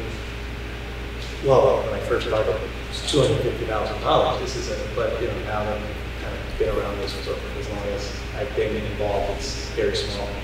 Blandford's the largest budget I've managed. It's currently at about 4.8 million. That doesn't include 500,000 ish for the water enterprise. So that's the largest. Management employees. So at Blandford, we got 8 full-timers. That's including myself, so 7 full-timers. 4 in the highway department. We're in the process of bringing in a 5th member.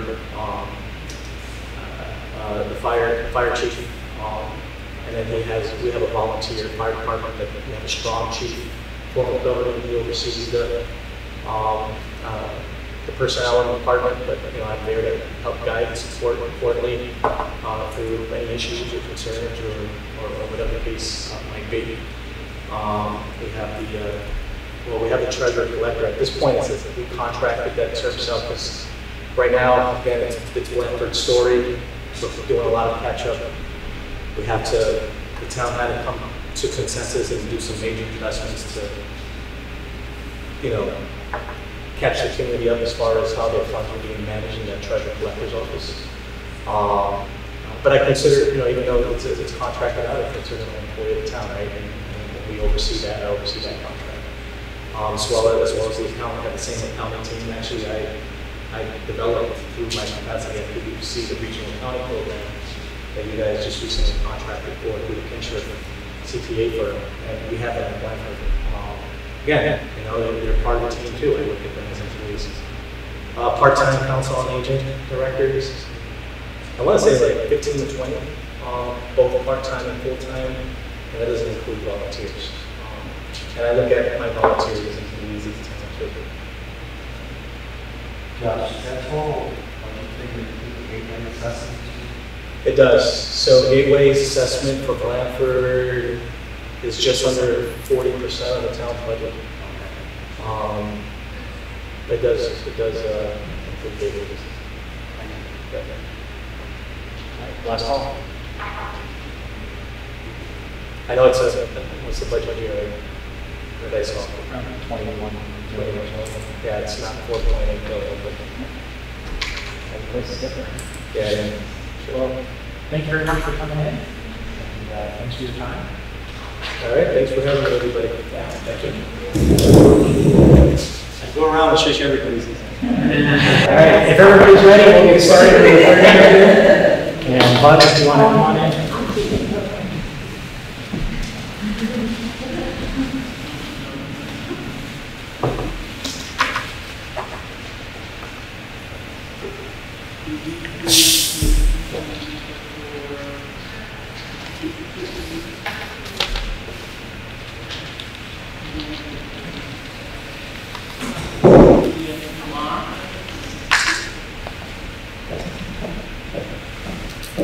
Hello, Mr. Chairman. I'd like to present Carolyn Brennan. Carolyn is now the Executive Director of the Council on Aging in East Long Meadow, where she's been for 15 years, and prior to that, 13 years as the Director of the COA in Hampton, and she's also served as a co-director in Amherst before that.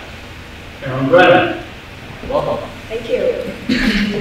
So for the first portion here, you are now the town administrator of Hadley, and we are your department heads. And, Looks like I'm going to need this. uh, Yeah, try to fight it. So go ahead and take over and lead us in the department head meeting to accomplish your goal. Great. Well, thank you. It's good to see everybody again and with you. Thank you for taking the time. I know you've had a busy schedule and a busy day to meet with me. Last night, the Board of Selectmen gave you the charge to put a plan together to help reopen the restaurants in Hadley. I am confident it is an aggressive date, July 17th, but I am confident that with all the skills here, we can do that and present a really good recommendation that the Board of Selectmen would be happy to support.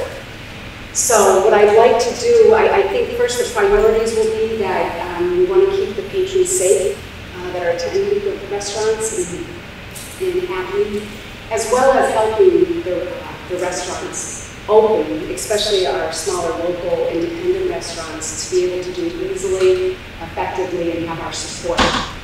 So I'm sure that you all got a chance to read the COVID guidance that the governor has given.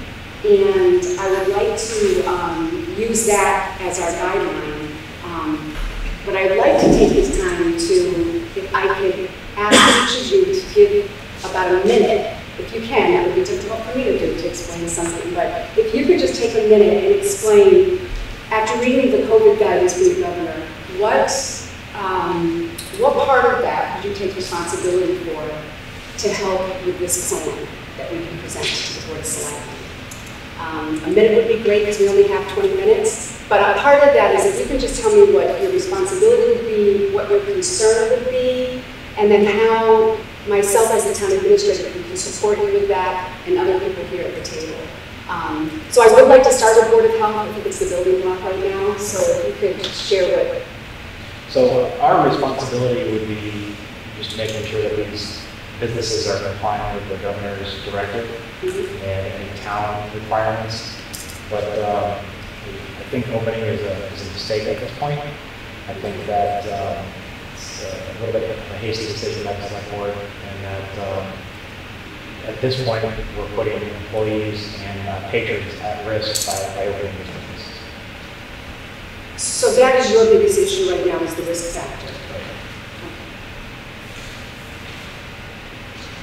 What could address that? Is it timing right now? Well, I just don't, I feel we don't really have a grasp on the gravity of the situation yet and whether this whole reopening is working as planned, and whether people are going to comply with the rules. We've got people that don't want to wear masks in restaurants and stores already, people that, there's at-risk populations out there. Yeah, I agree. What can the town administrator do? What can I do to support that? I mean, I think you should talk the select board out of this reopening plan. That would be the best solution to keep everybody safe. What would be in place that would make you feel more comfortable? Well, I mean, if we have to reopen, just making sure that we're abiding by the governor's guidelines to the letter, and that we're not, maybe we need to be a little bit more strict than what they're putting out. So if it was more strict, as you said, would you feel more comfortable opening? Possibly. Okay. Great. Okay. Anna?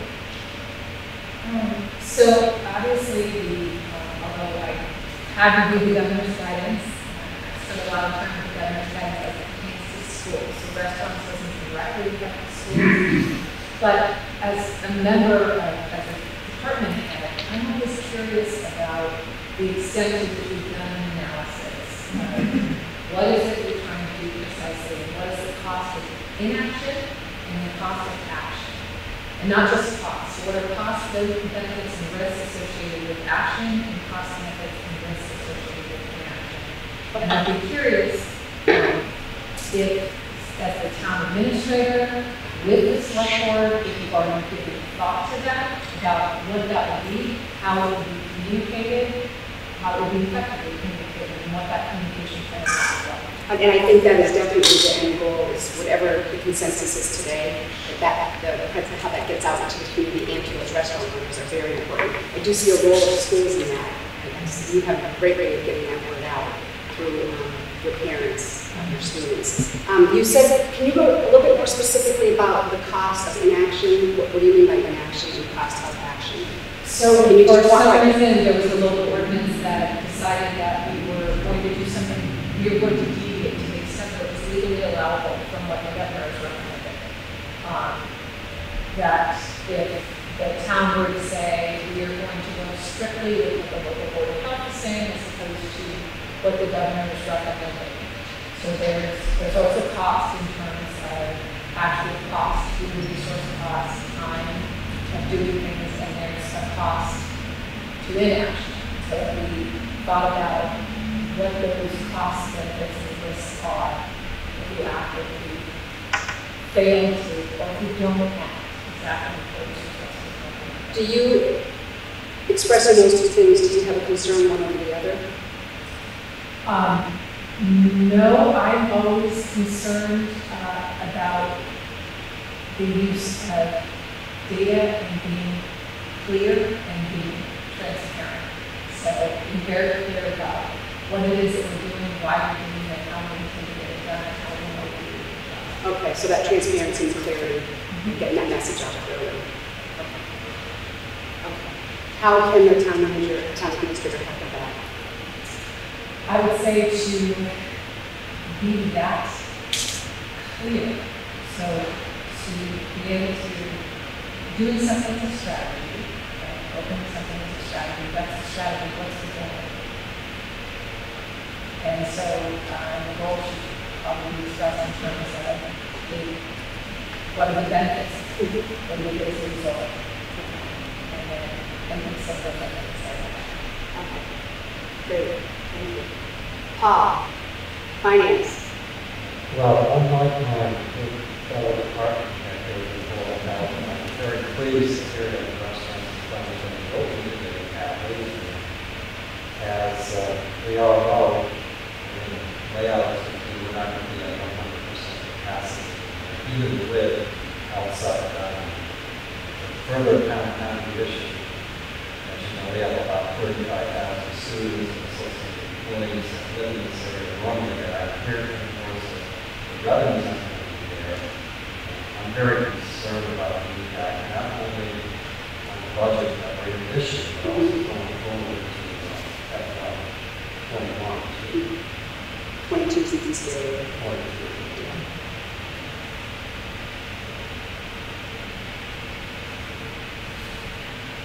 So you're happy about it based on your concerns with the revenue, for sure, but also to revitalize the economy. To get the restaurants back. Starting to resume a sense of normalcy. So important. It really is. All right, Jane. So a third of our town's population is seniors, citizens. And the governor's guidelines are saying you're not coming out to the end of phase 4 because you're a vulnerable population. So is there a way for opening restaurants, because seniors are getting tired of cooking at home, to have an early opening like the supermarkets do when they open? Or something that would benefit the seniors while they're cooking? That's an interesting suggestion. I mean, some communities have the early bird specials. They haven't done that because people eat all the time with the students.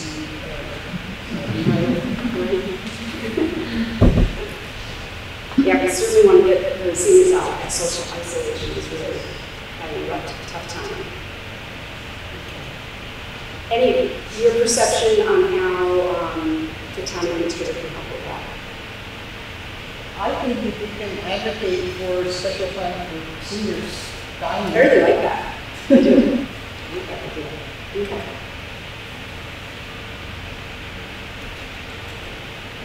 Chief Inspector? Yeah, I'm the inspector for that.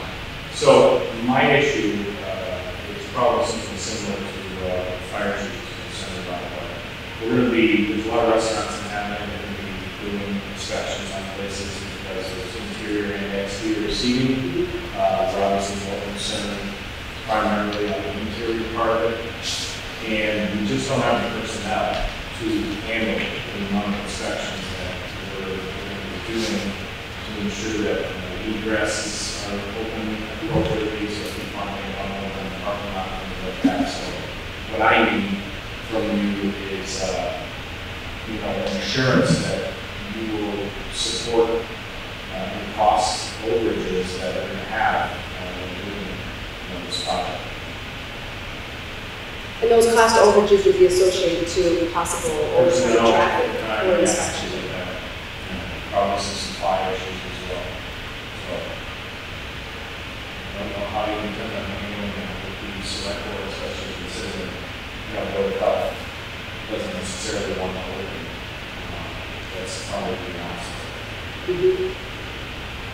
And is that from the police perspective or from the, No. from the inspection aspect?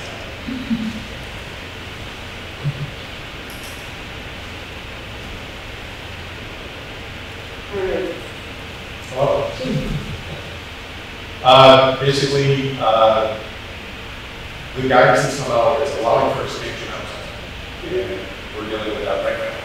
The concerns on the fire department, while similar to the building inspector, is these outdoor footprints that the folks are asking for are tending to impede on egress pathways for vehicle access, fire lanes, access to fire equipment, and we're just concerned that if we're being asked to be flexible with businesses, we may be borderline violating Mass General Law, Chapter 148 fire rentals.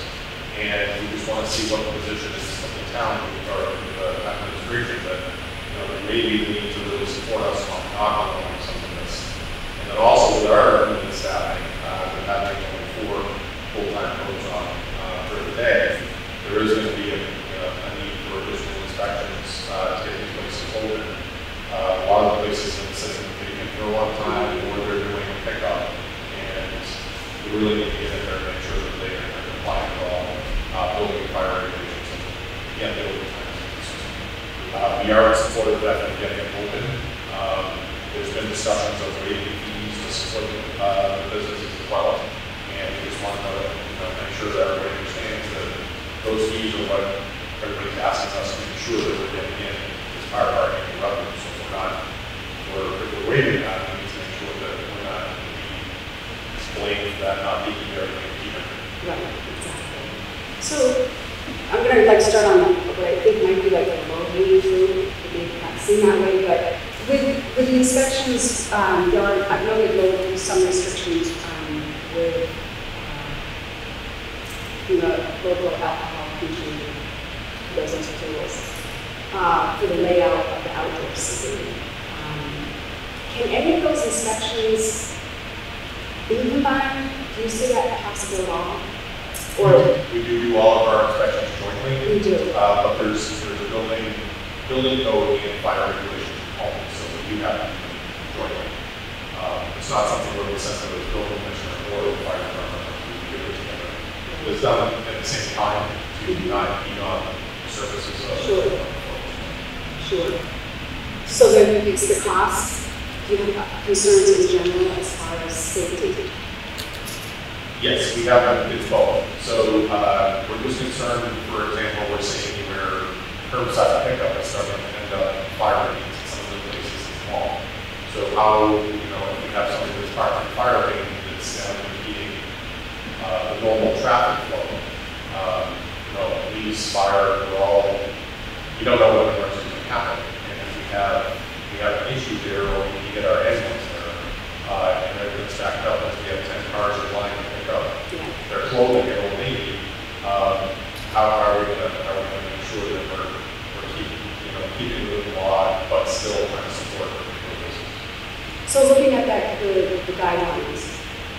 Is there a part of that that you could apply and kind of define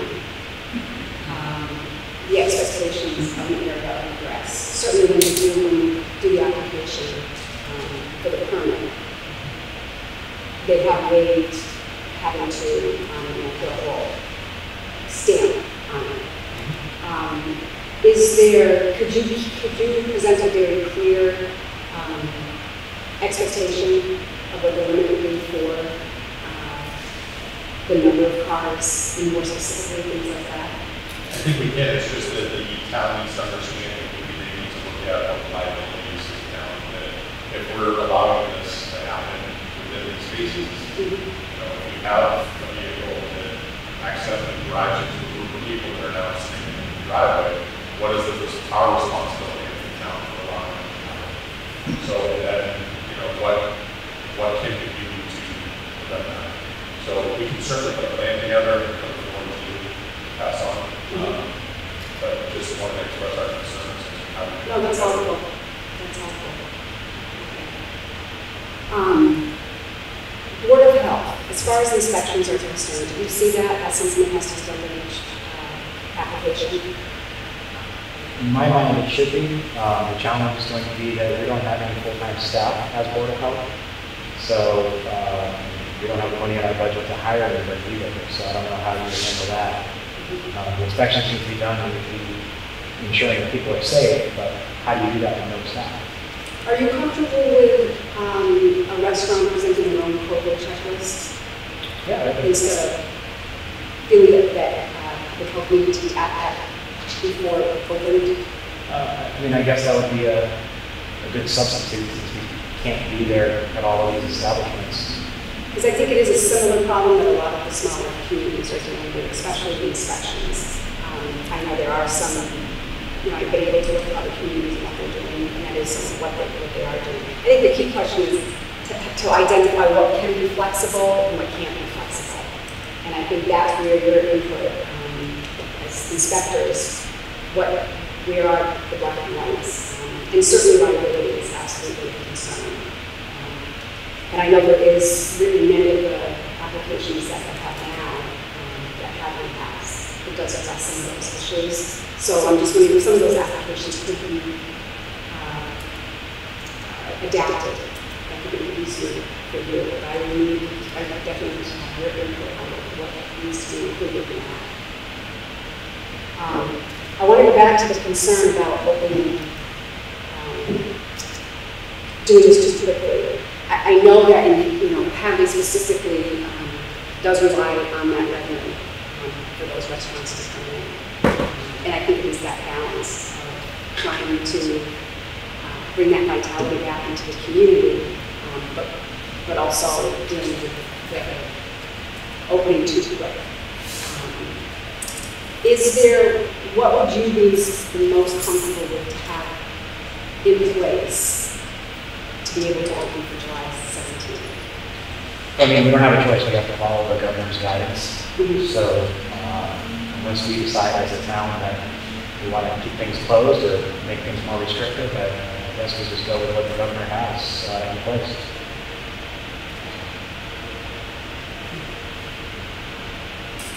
So to be able to present this as the Board of Selectmen, can you just identify, just listening to what everybody has said, if you were in that place right now, and you were me, and you were going to the Board of Selectmen and say that this is what we want in place, what would make you most comfortable? Knowing that that is the desire of the Board of Selectmen to open up, to get the restaurants open by July 17th. I would say a clear and logical plan that lays out the problem you're solving for, and if that's a problem of economic impact, that's also accompanied by a need to defend normalcy. You can say, what is the problem that you're solving for? What happens every day when we don't move toward this? What is the cost in real terms? How do we intend on doing this? Here's what we're trying to do. Here's how we intend on doing it. Here are the negotiables. Here are the non-negotiables. Yes. And here is the strategy and what the potential unintended consequences of the strategy too. I would want to know what's lurking behind the corner. So what are potentially projected overtime costs? What are we talking about predominantly in terms of overtime costs, in terms of stretching human resource capacity? What are all of those things? And what metrics are we putting in place at the front end to evaluate the extent to which our plan had its desired effect? So what are the revenue projections we will monitor? What are the local public health metrics we will monitor? How frequently will we monitor those? And where will they be publicly communicated to people? A lot of very measurable goals.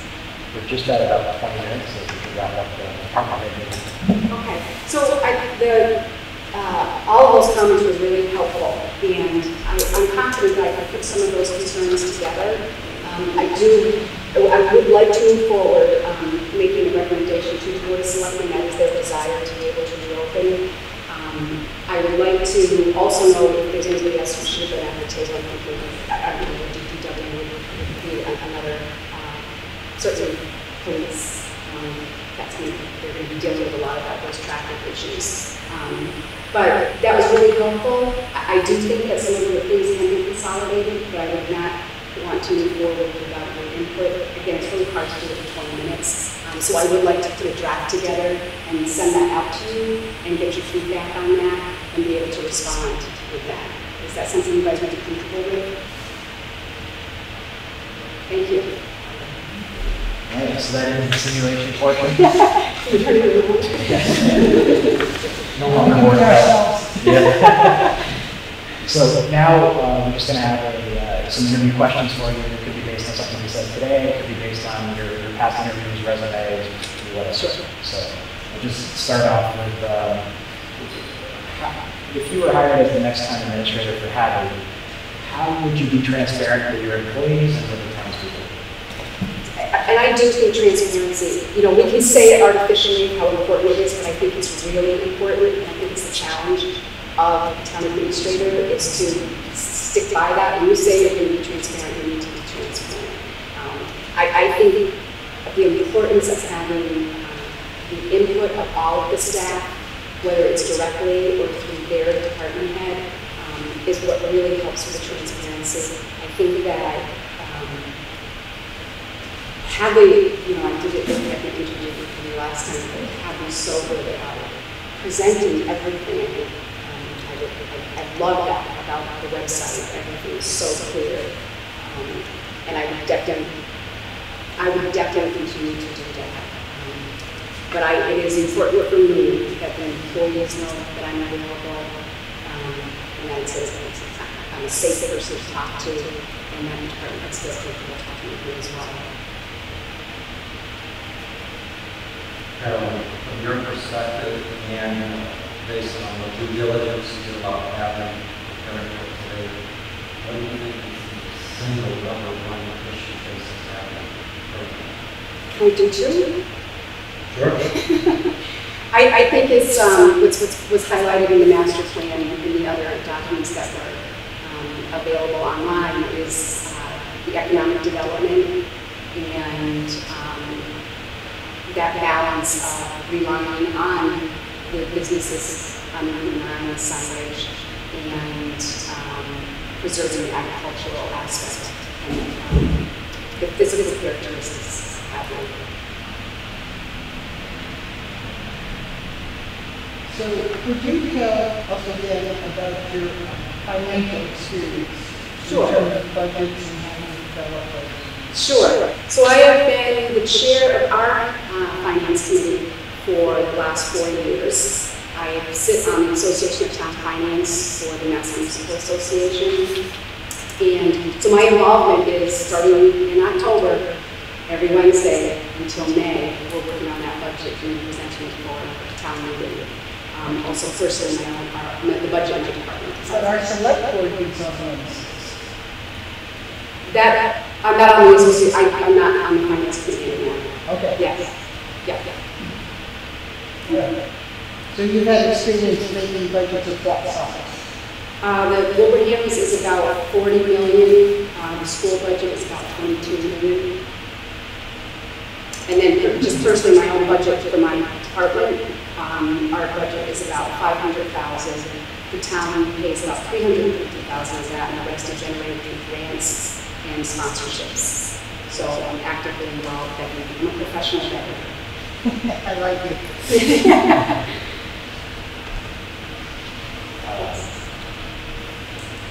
What are your thoughts on how to handle capital requests and how do you pay for those requests, fund those requests? So I think a capital plan is extremely important. I think that you have to have that. I think 5 years out, 10 years is wonderful to be 15 to 20. I'm not sure how realistic that is, and some communities don't have that. But I think a capital plan, I just don't think you prepare if there is a capital plan, rotating vehicles, police vehicles, DPW vehicles. I think it's very important. I think community preservation plays a role in that. Some of those capital, not obviously not police cruisers, but some of the capital needs that can be paid for through community preservation. I think I have a really good role model in the town of Wilbraham. Town treasurer is just incredible how he manages the budget and manages debt service. He has a whole plan and he pays off some debt service. He keeps that money tucked away. It's going into the capital stabilization fund for future because we're looking ahead knowing what bigger projects need to be done. So I think it's that long-term planning for capital to not be surprised. And I am a fan of in my finance committees, I have some that disagree with me that want to keep free cash low and our stabilization is low, but I'm kind of a fan of times like this. It's been nice to have. So, throughout the course of our conversation, from what Paul just asked, you indicated that you know a couple of different issues that are affecting Hadley, the strengths and weaknesses. Can you tell us all what your particular skill set that you bring to the table will do to help mitigate some of the weaknesses that you see that Hadley has and potentially build on the strengths? So I think it's my comfort level with the size community and these characteristics of the community, and I won't go into the same detail that I went into with my narrative and what we talked about the last interview, but I do believe that my management skills, I really, really enjoy building relationships with people, not just concepts or departments, but with individuals themselves and individuals in the community. I think that that's really important for this size community. I was most comfortable in the town handling with this there because I got to know all of the behind the scenes people. I use that term patriarch. But I think a management style does match towns, and I don't think you treat or manage in a town, a small, rural, agricultural town, the same way you would be a town administrator in a bigger community. Say this on that or long haul. I think there's different types of management. And I just feel confident that I'm the most comfortable in this size community. So I have two parts. I kind of like to expand on that answer to that. The first part is, since the emergency management director for Hadley, I have the role of dealing with emergencies that come in, police, fire, weather events, whatever. And my job is to ensure that the chair of the select board and the select board are kept informed. And then the assistant messaging is going out into the public and to the staff. Your experience as a PIO, the role of the town administrator under emergency management is PIO, so public information officer, making sure that all the information is coming in and following it in one place, so being put out into one consistent message. Just your thoughts. I was involved with the October 2011 storm. It has continued to be a part of the emergency team, and so we learned a lot about that. I know some cities call it that reverse 911, we use a different term. And we also, in the Council on Aging, have our own call-out system. And so we used a couple things during that point. We did use the electronic sign in the center of the the Rotary and some to get to help people be aware of where the shelter was and other things like that. I think one of the things we learned right away in that first is we had the shelter open when I was the shelter director. We had it open for 7 days and even had to discharge people to the senior center. It was just a few people left. The biggest thing was communication. And we developed a hotline, so people could call that hotline. It's still active today. It's now down in the COVID hotline, so that people can see it in a very specific place. Like me, having we use our table access a lot, especially for the seniors who aren't going to go online, but they'll go on the cable access station. So the importance of that, I can't even say overexpress how important that is. And that was something that we learned from that, among many other things that we, that one point to get information is crucial, really important. And just to expand on the small town field cabinet, so the 5,000 plus residents that we have, but the 40 to 80,000 people that travel to our town and work in our community daily, that put a major strain on our public safety and everybody else. Are you prepared to be able to wear both of those hats? To be able to, while keeping consistent with the agricultural and history cabinet, but then also being able to understand the strains and the stress that your department heads are under and trying to manage this? Right, and I do think part of that is getting to know everybody, getting to know the department heads and what their challenges are specifically, because they're not the same from one department to another. Certainly the seniors are consistently about population growing, so they're always doing that. But I think I really, and I said it during the interview last night, it's really important to get to know all the department heads.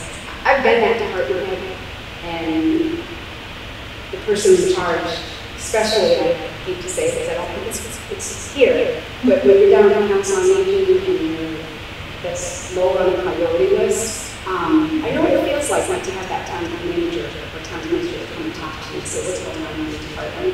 And I just think that's so important. It seems like a really basic thing to say as that's a solution. It's not a solution, but I have to learn what the impact is on the community. I can't even tell you, I know exactly what it feels like to have only 5,000 residents and then you've got 40,000 people in your community. So I have to be honest about that, and we need to get to know everybody.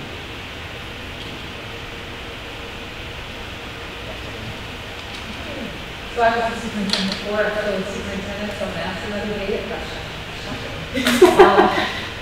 When you think about the return on investment to taxpayers, so invest a great deal in their towns in terms of their taxes. I'm having a little trouble hearing you. So when you think about return on investment for in the public sector, when you think about the taxpayer and that they give us our tax money to invest, and they expect a return on investment, how do you think about and express return on investment qualitatively and quantitatively as a town administrator?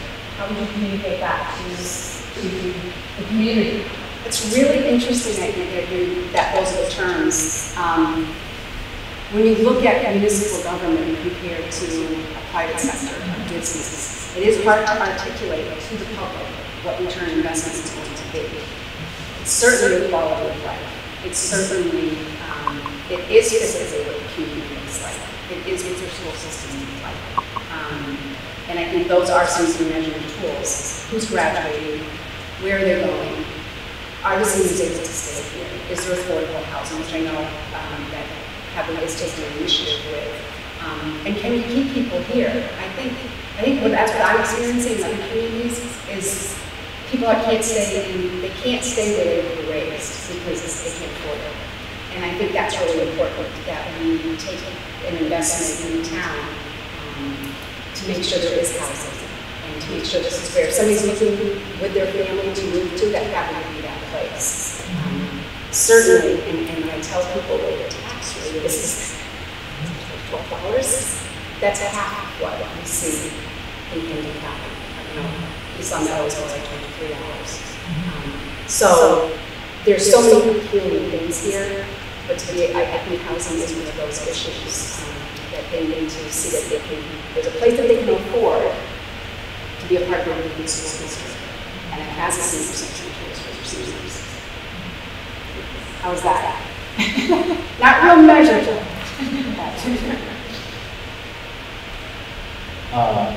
You covered the budgets with Jane's question.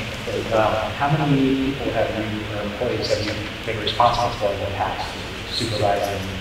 So right now I have the most that I have. I have 19 employees, and that doesn't include the 60, 75 volunteers that we rely on as well. So I have a bigger senior center because we also do, similar to Hadley has a pilot program at PTA. We were the first one to do it, and ours is regional, so I provide paratransit for at least some of the long and Hampton. So that has certainly added on to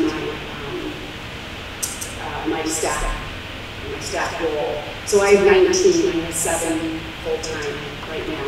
So I have a lot of experience with that without, we just got HR support. So I have learned HR by error and learned a lot, but I am confident I understand, when I talk to people at progressive discipline and all that. So it is one of the things that I really like. I like having staff and building up that team and making sure they're happy when they come to work.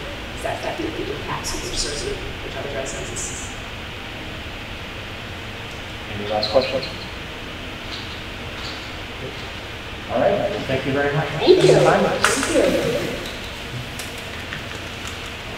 you. All right, so we'll get rolling on deliberations. And again, I just, for the people watching at home, I want everybody to be clear that that was not the only questions asked of these candidates. We had, writing sample, resume, an hour interview of each candidate prior to this.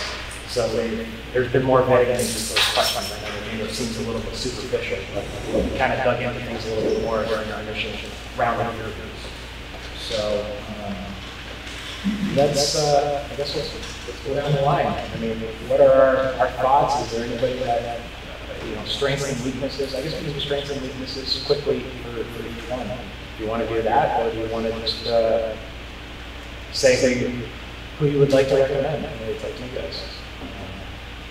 We got a little bit of time, so how about we do strengths and weaknesses real quick on each candidate? Chief, I'm looking at you, so you guys start first. Let's start with Tom, go down the line, and then we'll do Josh and then Carolyn. So you just want strengths? Strengths and weaknesses, what you like the best about the candidate?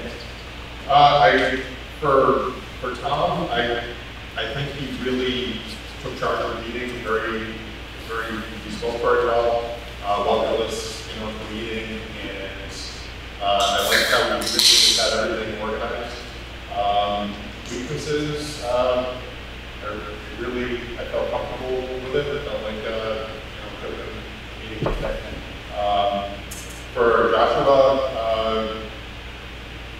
I like that he's working for a small town, understands that kind of a dynamic. I know he's made some very changes in that community by what he's described.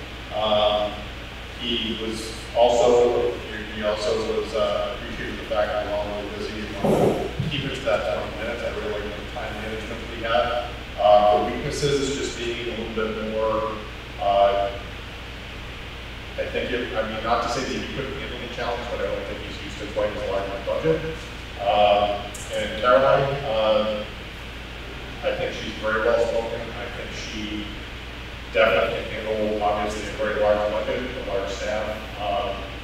I just really liked her transparency and really wanting to get to know each individual department head to see what the challenges are for each of those department heads. As far as the weakness, it's just she doesn't have time administration under her belt, so I know that multitasking, it happens in council on aging, it happens in police and fire. Just watching theater go down, the number of interruptions that can happen in one day, and how well you can time manage, but also get all those things. That might be the only concern I have. So Tom, strength is clearly his experience. He has far more than the other two candidates. Some of the things on his resume that he's done in his other communities is really impressive, and I think are things that many of the residents can kind of get behind. I like how he handled the meeting. It was very well done. You could tell with him and Josh, they kind of drew on their experience as town administrators on how they ran the meeting.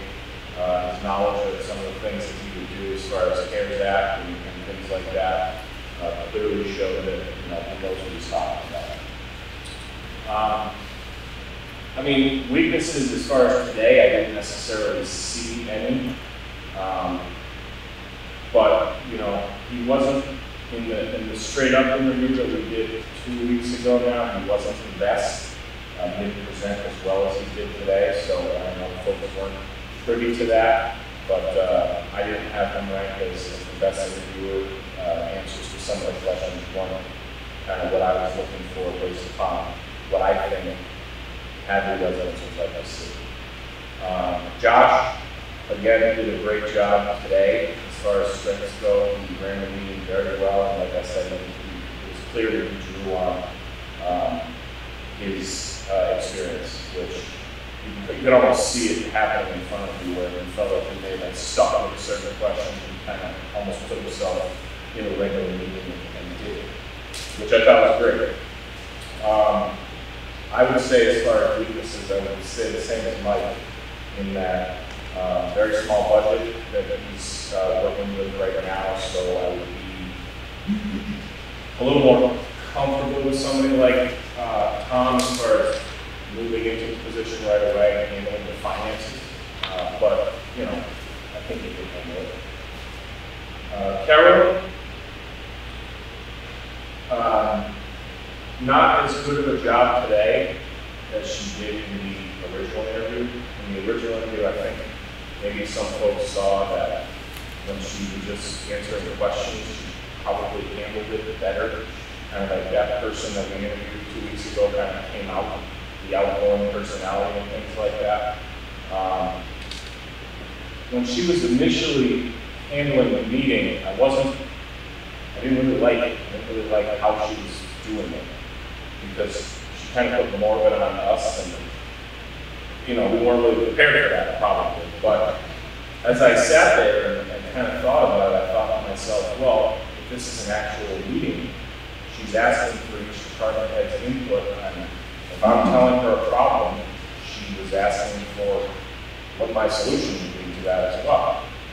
And I can kind of get behind that, because that's how I handle things in my department. Don't bring me a problem unless you have a solution as well to present. So while I didn't like the way she ran the meeting as much as the other two, I started to like it after a while. I liked the way that she handled it. Weaknesses was that, but also no real experience in the town administrative world. Finance committee, a lot of experience there, and a huge budget, which is great. Something that she should probably go off of, but as far as the experience level of all three, she has those. Jane? Starting with Tom, I think that he shows that he's been a town administrator for a long time. And compared to the other two, I had a sense today that he's kind of old. He wasn't looking for anything new or exciting to do.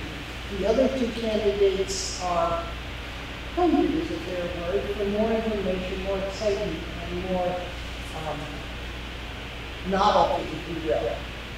Josh, I think, would be a fine candidate probably in 2 or 3 more years. I'm concerned that he works in such a small town that he only has monthly meetings with his staff. And I understand why, because they don't have other jobs, but he's going to have to, that would be a big step up to have to see the demands that this town would offer him in that sense. I think he ran the meeting well, as Mike said. I think that you could see him thinking about answers, and he has it. You can pull it right out. He's had that experience. And if he hasn't had the experience, he's going to look for it. Carolyn, what no one said yet is that she is a self-ascribed municipal junkie. Let me just read this. In 2017, she received an MBA from the American International College, a certificate in local government leadership and management from the Massachusetts Municipal Association. So she is wanting to be an administrator and get out of her department role, and she has followed municipal processes. William Wilbraham volunteered for them on their finance committee forever, and has been otherwise active in municipalities. So even though she hasn't been a town administrator in her other roles, I think she has administrative experience. For following the education, I think she would be fine. All three would be fine, that's why they would do it. So I thought that Tom did the best job with the simulation exercise. I mean, in my mind, kind of knocked it out of the park the way he ran the meeting, the way he addressed the department heads. You know, he looked for input, but he kind of guided what we need to accomplish today and where we're going with this. The weakness is, like you said, he's been doing this for a long time, and so do we want to stick with the same old, or are we looking for some fresh perspectives on things? Obviously, he has the experience and he knows how to be an administrator, so that's a problem. I didn't really have any major negatives for him today, other than in the last round of interviews, there was a comment, a PIO thing that kind of bothered me a little bit, which of understanding where the message comes from for the emergency management portion of things, and that message comes from the emergency management and select board to the PIO to distribute, not just the PIO coming up with kind of something to put out there. So just that bothered me from the last round. As far as Joshua, I like the fact that he's another experienced administrator. He knows obviously how to do the job. He interviewed well both times. I wasn't such a fan of the way he ran the meeting today, but he did a lot better the last round of interviews, and he got the job done. It was just a little bit more loose than what I would like to have seen the structure of the meeting. The negative on him, in my opinion, is a town of 1,200 with no real commercial district. It doesn't really translate, unfortunately, to Hadley. You know, going from a $4 million budget to a $21+ million budget, I think is going to be a steep learning curve. But then again, David Nixon's going to be here for a little while to kind of help him out as needed.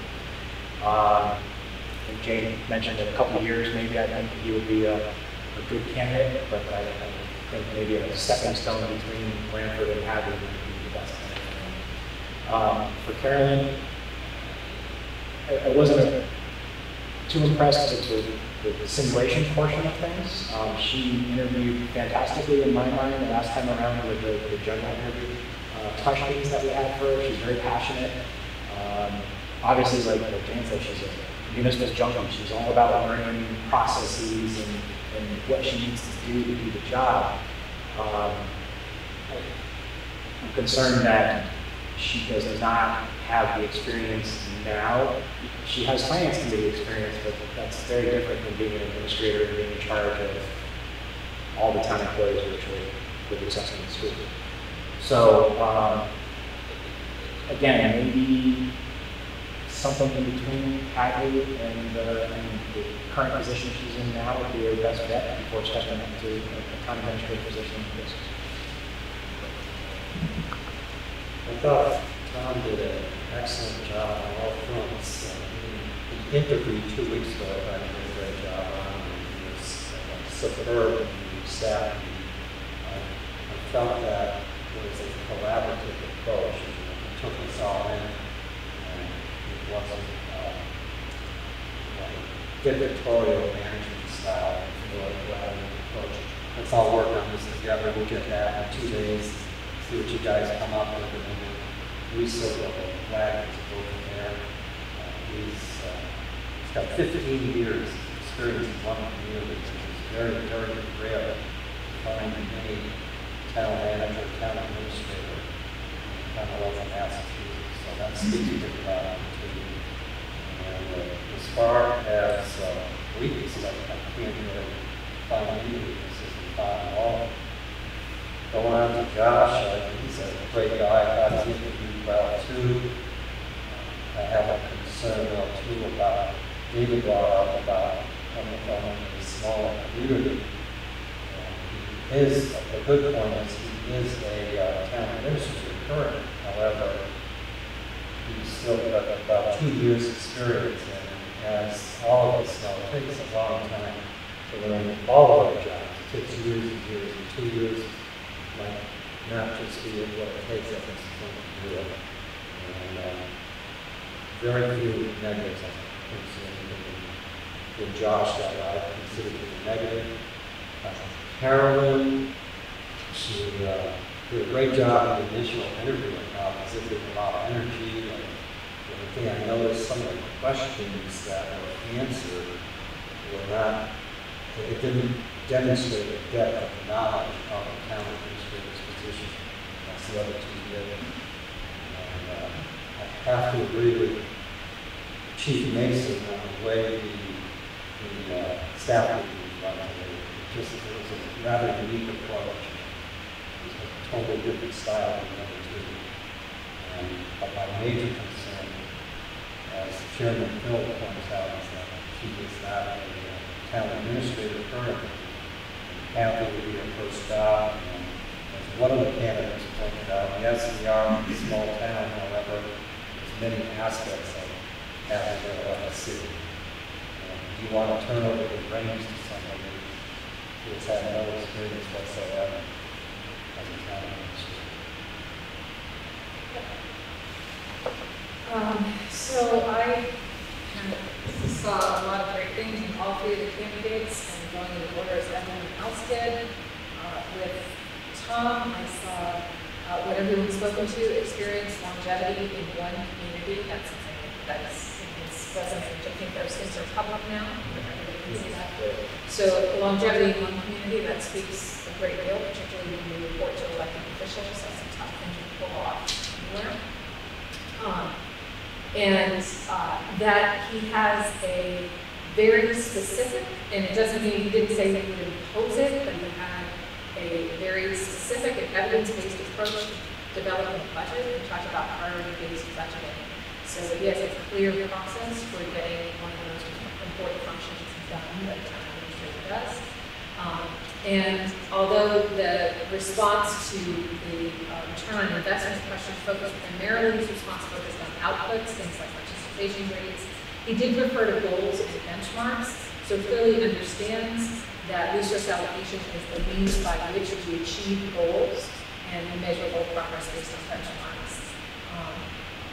His meeting, the way he facilitated it, it was clear, none of them could pass things out, but if clearly both Tom and Josh, had they been able to, because they verbally presented us with an agenda, they said this is the goal of the meeting, this is what we're going to do, and then at the end, they closed to make sure that those things had happened, either by technical or understanding or repeating back to us. So I did feel like we did a great job there. And I guess I wouldn't call this a weakness, I would just call it a difference. So I guess I'll move on to Josh's strengths, and that's where Joshua's strengths, and that's where I will speak about that difference, which may or may not be a weakness. It's just a question of what the select board feels like is in the best interest of the town, ultimately. So Joshua's strengths, I felt, again, he ran the meeting in a way that he stated the goals for the meeting, said how we were going to go through the process. The strategy he used to get our feedback, and then repeated back to us what he had heard and checked for understanding and told us what the next steps were. I feel as though a lot of his answers demonstrated, even in this interview, that a theme that kept coming through was he talked about the importance of looking at data. I think I'm surprised that I like that. But he talked about the importance of looking at data, looking at data before making a decision about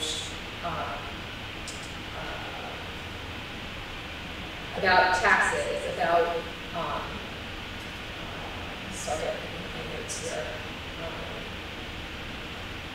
Yeah, to look at our strengths and to look at what the data says. And I'm also thinking about in our original interview, for me, he had the best response on the question of diversity, equity, and inclusion, because that was another place that he didn't dwell on subjectivity. He says, look at the data and see what's happening for your residents in terms of their experiences in the town, and you identify spaces where their experience essentially is not what you would hope it would be if you address that. I liked how he talked about his communication, that he currently does a bi-weekly, I think every other week.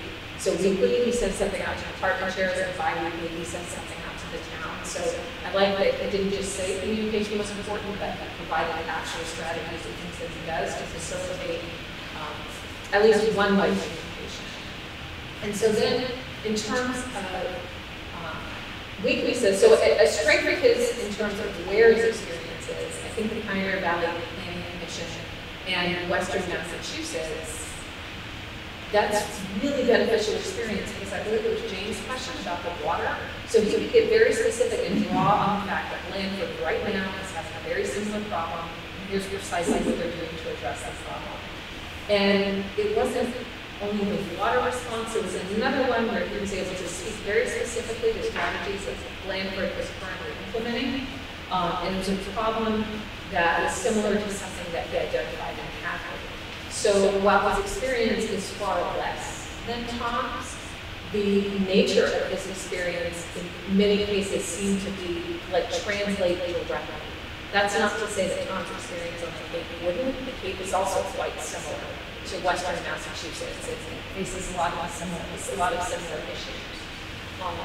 But I don't know. So that's a case where I say it's a distinction, right? Not necessarily a weakness. It could be that the type of experience that Josh has had is quite similar to the kind of problem solving that he would need to do here in Hadley. The water issue, well, septic, kinds of funds one can access. Pioneer Valley Planning Commission, that kind of experience might be really beneficial to Hadley, but it certainly is not nearly as much experience as Tom has, and he is not supervise the same number of employees. I think the budget is important to think about the size of the budget. That is important. But if you can manage a budget well, some of those practices apply regardless of the size of the budget. For me, I'm paying a little more attention to how many staff you supervise. That I would put above how large is the budget. Those two things obviously correlate. And then so that's my distinction, I would say. Not a weakness, it just depends on what the select board sets as a priority for the town. And for Carolyn, so I too it's not how I would run a meeting, how she facilitated a meeting. I mean, it's a great way to facilitate a meeting if you talk to people who've been in my meetings. For that reason, it's usually number one. It's not the way I would do it, but similar to what Chief Mason said. Then I started thinking about the intelligence behind that approach, which is one of a mistake I can easily make is to assume that everybody has the same understanding of the problem we're trying to solve. And that is rarely the case. And then we start pushing a solution and somebody else is thinking, but that's not even the problem. Why are we doing that? This is the problem. So asking people to define my problem gives you a lot of information about the extent to which consensus exists among the group about what is this problem. But I do wish there had been at least more of a verbal agenda, a verbal structure to the meeting. And clearly she places a high premium on relationships, and there is all kinds of data and organizational leadership to support that is extremely important. Obviously, in terms of experience, the most experience just in terms of straight years, longevity, Tom, and then Josh, and then Carolyn. But I think that they're all good candidates. So our goal is, if possible, to come up with one candidate to recommend to the select board tonight. If we cannot come up with one, then obviously two. We don't just want to turn over the same three that we just interviewed. tonight. So, thoughts on who those two should be, or that one should be, in your mind, who's the most qualified? And, who should be put forward? I would say I would be equally comfortable with Josh or Tom. I feel pretty strongly about Tom. I would personally be in favor of Tom as the sole recommendation. I have really mixed feelings about Tom. It's hard to verbalize, but I think that we wouldn't be a challenge. I think that where he was down on the Cape was a much more complicated and difficult community because we've had huge influxes of tourists and we've had mixed populations and we've had a huge budget and it was spread out in a big area. And I think I would worry that he'd be comfortable here, he'd be competent here, but I definitely didn't have enthusiasm. But he's capable, so it's a mixed bag for me. I guess what I would say is if you're going for enthusiasm, heroin, obviously we would all on that. But one thing that I learned throughout this process is that I was completely unaware of this, but apparently town administrators' tenure average is very small. It's like 2 to 4 years or something like that, the same community. I don't know if the select board members of the audience can give any insight into how this works with the quorum and stuff, but Tom was one of the only 3 who actually gave kind of a benchmark amount of time that he'd be willing to give to Hadley. And I think that was intentional on his part, because I think he was actually the person from the interview who told me how short of a tenure the administrators had. So I would be confident in Tom, certainly as a singular candidate to put forward, but I would also like to know from the select board, what are we aiming for as far as tenure here? Because obviously Carolyn and Josh probably offer much more time. I guess that's what I would. Just feeling that Tom had said he would have probably 8 years in the service. If I may, Chief, your point's well taken about the tenure managers or administrators. It really depends on the select board. It depends on the board that they're working for and the chemistry. So if things are moving well, you know, it's not unusual to have an administrator 5, 10, 15, in this case 15 years. There's some communities that have had, you know, administrators 20, 25 years, things are moving along well. The chemistry is good, so it's not unusual. Obviously, David, you know, 14, 15 years, you know, so it's not unusual to have an administrator that length of time. However, in the negotiations that would take place with any of the candidates, you can make it very clear what your expectation is in terms of tenure and longevity. Now, there are actually some municipalities that have charters that say they have a term of administrator, the management term of 3 years or 5 years, something like that. I don't think we have that, but you certainly can make that expectation known in the negotiations. I'm not sure you're going to write it in the contract, but you certainly can say, you know, we need somebody here X many years. It's just the way we operate. We don't want to go through this painful process again. You know, that sort of thing. So that's subject to this negotiations with the select board. Well, our bylaws say that it's a 3-year contract. for the town. Yes. Minimum of 3 or renewable. Renewable, okay. There's no term limit. No, but the first contract was a 2-year contract. And I won't speak for the rest of the select board, but in my mind, this process is time consuming and expensive. Hired him. We want to find somebody that, as long as they're a good fit for the town, is going to stay here. Because let's face it, everybody any new administrator is going to have different ways of doing things. There's going to be a learning curve for everybody that's been working for that administrator. And so if you have a constant turnover in that position, the employees are constantly playing catch up, trying to figure out, well, how should I be doing this? What should I be doing?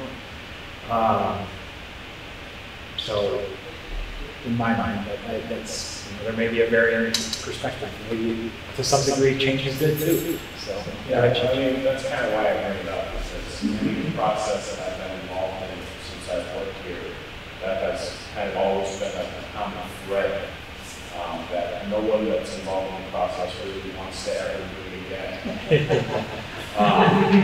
And I can recall, during my hiring process, some of the folks who came to the meeting talking specifically about, hey, if you hire this guy, he's not going over. He's here for the kind of the long haul. And that's what got most of the heads nodded, from what I recall. So I bring that up because if that's a #1 priority, that probably changes who I would recommend. But it's also the person's least amount of experience. It's really that simple. I would have no problem admitting if someone made a motion to vote for Tom right now, because he's competent and he will do a good job. Whether or not he's the right fit, I don't know. But if you're looking for longevity and you're looking for, as James said earlier, forget the word you used when you were talking about municipal junkie and things like that, she's probably my top pick if that's what the top priority of the select board is. Yeah, I understand Tom is definitely, I'm very comfortable with that. Again, if we felt that, I'm looking around the room here, and we have department heads, we have staff here that are the foundation for the town administrator as well. And I really think that, I was a young chief coming in, Mike was a young chief with varying levels of experience in management, and a lot of you know how work as you go. And I personally, again, I like Tom, but Josh, to me, was he recognized the fact that he's walking into a small community that also has a big city inside of it as well. And then I also like that, that Carolyn really wanted to sit down and really get to know each one of the department head folks. Make sure that she truly understood what our challenges were. And I didn't really hear that from Tom. And again, maybe, that's his management style. Maybe he does have to, I don't know. But it seems to be a focus of the other two where they really wanted to, again, data-driven, but also just more human to me.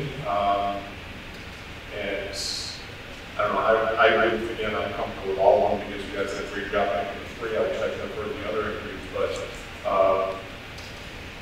I'm looking at another level of excitement, another level of bringing something maybe new and fresh that maybe Tom would do. So my top 2 candidates, I'm going to let Josh on top for sure. So do we want to, seems to be a good mix of top candidates on there. So do we want to aim for maybe 2, narrow 1 down? So, if we pick 2, then what happens? We go to the select board tonight, and 4 of the 5 select board have heard the candidates. And then that's the group that's going to ultimately decide? If we can't come up with one, that's the hiring authority. May I just speak to that? I don't think that's necessarily a bad thing, because ultimately this employee reports to the select board. And although there are 4 select board members here, they can't deliberate, this is the posted select board meeting to my knowledge, correct? And so they have had the opportunity to hear some of this. And, I mean, so I don't know that that's necessarily a bad thing. Ultimately, this is the board that selects and whom the person supports. I didn't mean it was bad, I just meant is that process that would happen, or would they have to interview again through the 5th select board? I don't necessarily think, I mean, it's up to the individual members that chose to come to, whether or not they could or whether or not they wanted to come. But I think that if we put forward 2 candidates tonight, we could certainly allow them to ask questions of whatever they would like, even if they were repeats of questions that were previously asked during the process. And they've had the resumes and the writing samples to look at, and so they've had a chance to research if they so choose. But, let's try to get down to 2, since we can't come from 1. Well, I think just based on what the comments that all of us are making, it sounds like it's Tom and Josh that I'm hearing from most people. And, I know there's a concern about Tom, at least he did disclose how long he's willing to stay. If we did go with one of the other candidates, there's no guarantee that they're going to stay. They may have more energy or youthfulness, but I've seen situations through my career where people selected based on that. And 3 years later, they use that community as a stepping stone, and another community opens up and they're gone. And here we are doing this all over again 3 years from now. Is that something that we all want to do 3 years from now? Not a very good fit, I don't.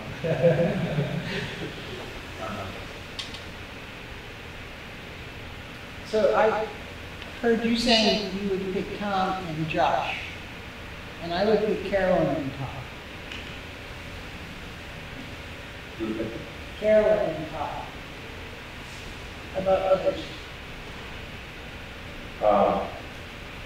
I would probably agree with you. Can I just ask a question? Are you guys all planning on being at the select board meeting tonight? Or If you want us to, I'm just wondering if we could deliberate more, if we were all able to talk more, I don't know. Because you're right, like 4 out of the 5 members are here, and even though we didn't get to ask questions, I'm sure John has thoughts, I have thoughts too, but I don't necessarily want to board them out there right now to violate. well, that's kind of why I brought it up earlier, because, I'm trying to avoid making any decisions based upon who this person is going to be my direct supervisor. I'm trying to make decisions based upon the right fit for the select board to work with this person to administer the town and work with all the needs here. And part of that is knowing what the priorities might not be the right word, but it's as close as I can come up with what the priorities are for the select board, meaning that this is the person that you are going to charge with all of your directives for the town. So, if one of those priorities happens to be longevity, that the gut feeling that I got from, I understand what you were saying, Paul, the gut feeling that I got, and the reason I would lean a little bit more towards Carolyn, is simply because of the fact that she's been in municipal government for 30 years. She's been in many volunteer positions with massive budgets, and nothing about her indicates to me that she would walk away any short period of time. And that's kind of, that would come out maybe in the back and forth between the committee and the select board. Maybe that's not a priority. Maybe we're willing to do this again in 7 years. or 8 years or whatever. And if that's the case, that changes my decision. Because I would then aim for a more level-headed person who is going to get us through these COVID budget cycles, and then mostly off into the sunset, so to speak.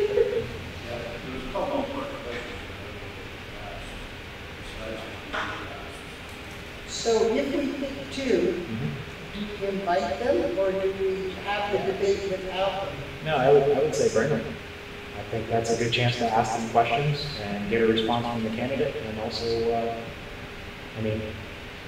And are they present for each other's? I would say probably, yeah, it's a publicly posted live stream meeting, so I guess they could be watching in the hallway, really. Buzz, what's the kind of the SOP of making that decision? Are they both in the room for that select board decision? Well, it certainly would be easier if you could have a select board meeting like this. We're here. You're here tonight. So you're here in the flesh tonight. Yes. I would invite them back in the flesh tonight. The candidates, all three of them are local, so the ones you want back. It would not be a surprise when I was speaking them out there. I said, you know, there may be something going on tonight. I don't know how the deliberation is going to end up. So they're all on notice. Nobody said that they could not return. So we can invite them back. Personally, I'd like to see Tom and Carolyn come back, talk to the select board. I think that's Carolyn. But we need some sort of motion to do something like that. And a vote. Okay, I move that we ask Tom and Carolyn to come back into the select board tonight. I'll second further discussion. Okay. Any discussion on that? No, I'd like to see Tom and Josh come back. Yeah, I just realized that one mistake we made is that one even number committee. We'll cross that Think bridge. about that from day one. I know. I kept saying it's never gonna happen. So I already said I'm equally comfortable with Tom and Josh. That's not to minimize all the strengths that Carolyn brought. And yeah, our vote is not saying they're not capable of doing the job for sure. I mean, I think any of them, 2 or 3 have already shown them doing the job. I think they're good. There's no question. So, all right. So, all those in favor of bringing back any further discussion? No. All those in favor of bringing back Tom and Carolyn to tonight's select board meeting? Aye. And all those against? How many voting members do you guys have? 6. That's how it worked out. So what's the majority? Is it 3 or 4? The So, motion is carried. yeah. So then that fails that. So, all right. So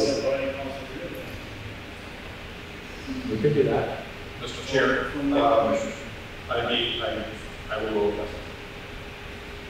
Okay. I will vote yes. So 14 in favor. You sure? Yes. So in that case, the motion does carry.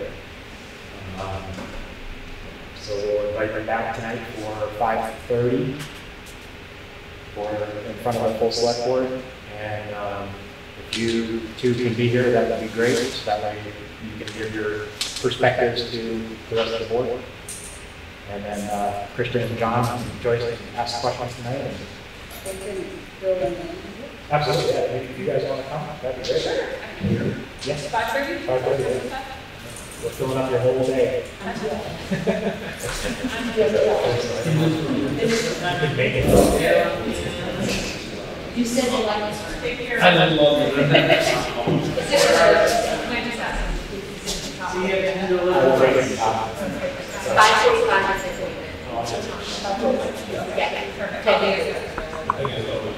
technically that's No, I'm moving to adjourn. All right, so we have a motion to adjourn. Can we get a second, please? We have a motion to adjourn. Second. All those in favor? Aye. Aye.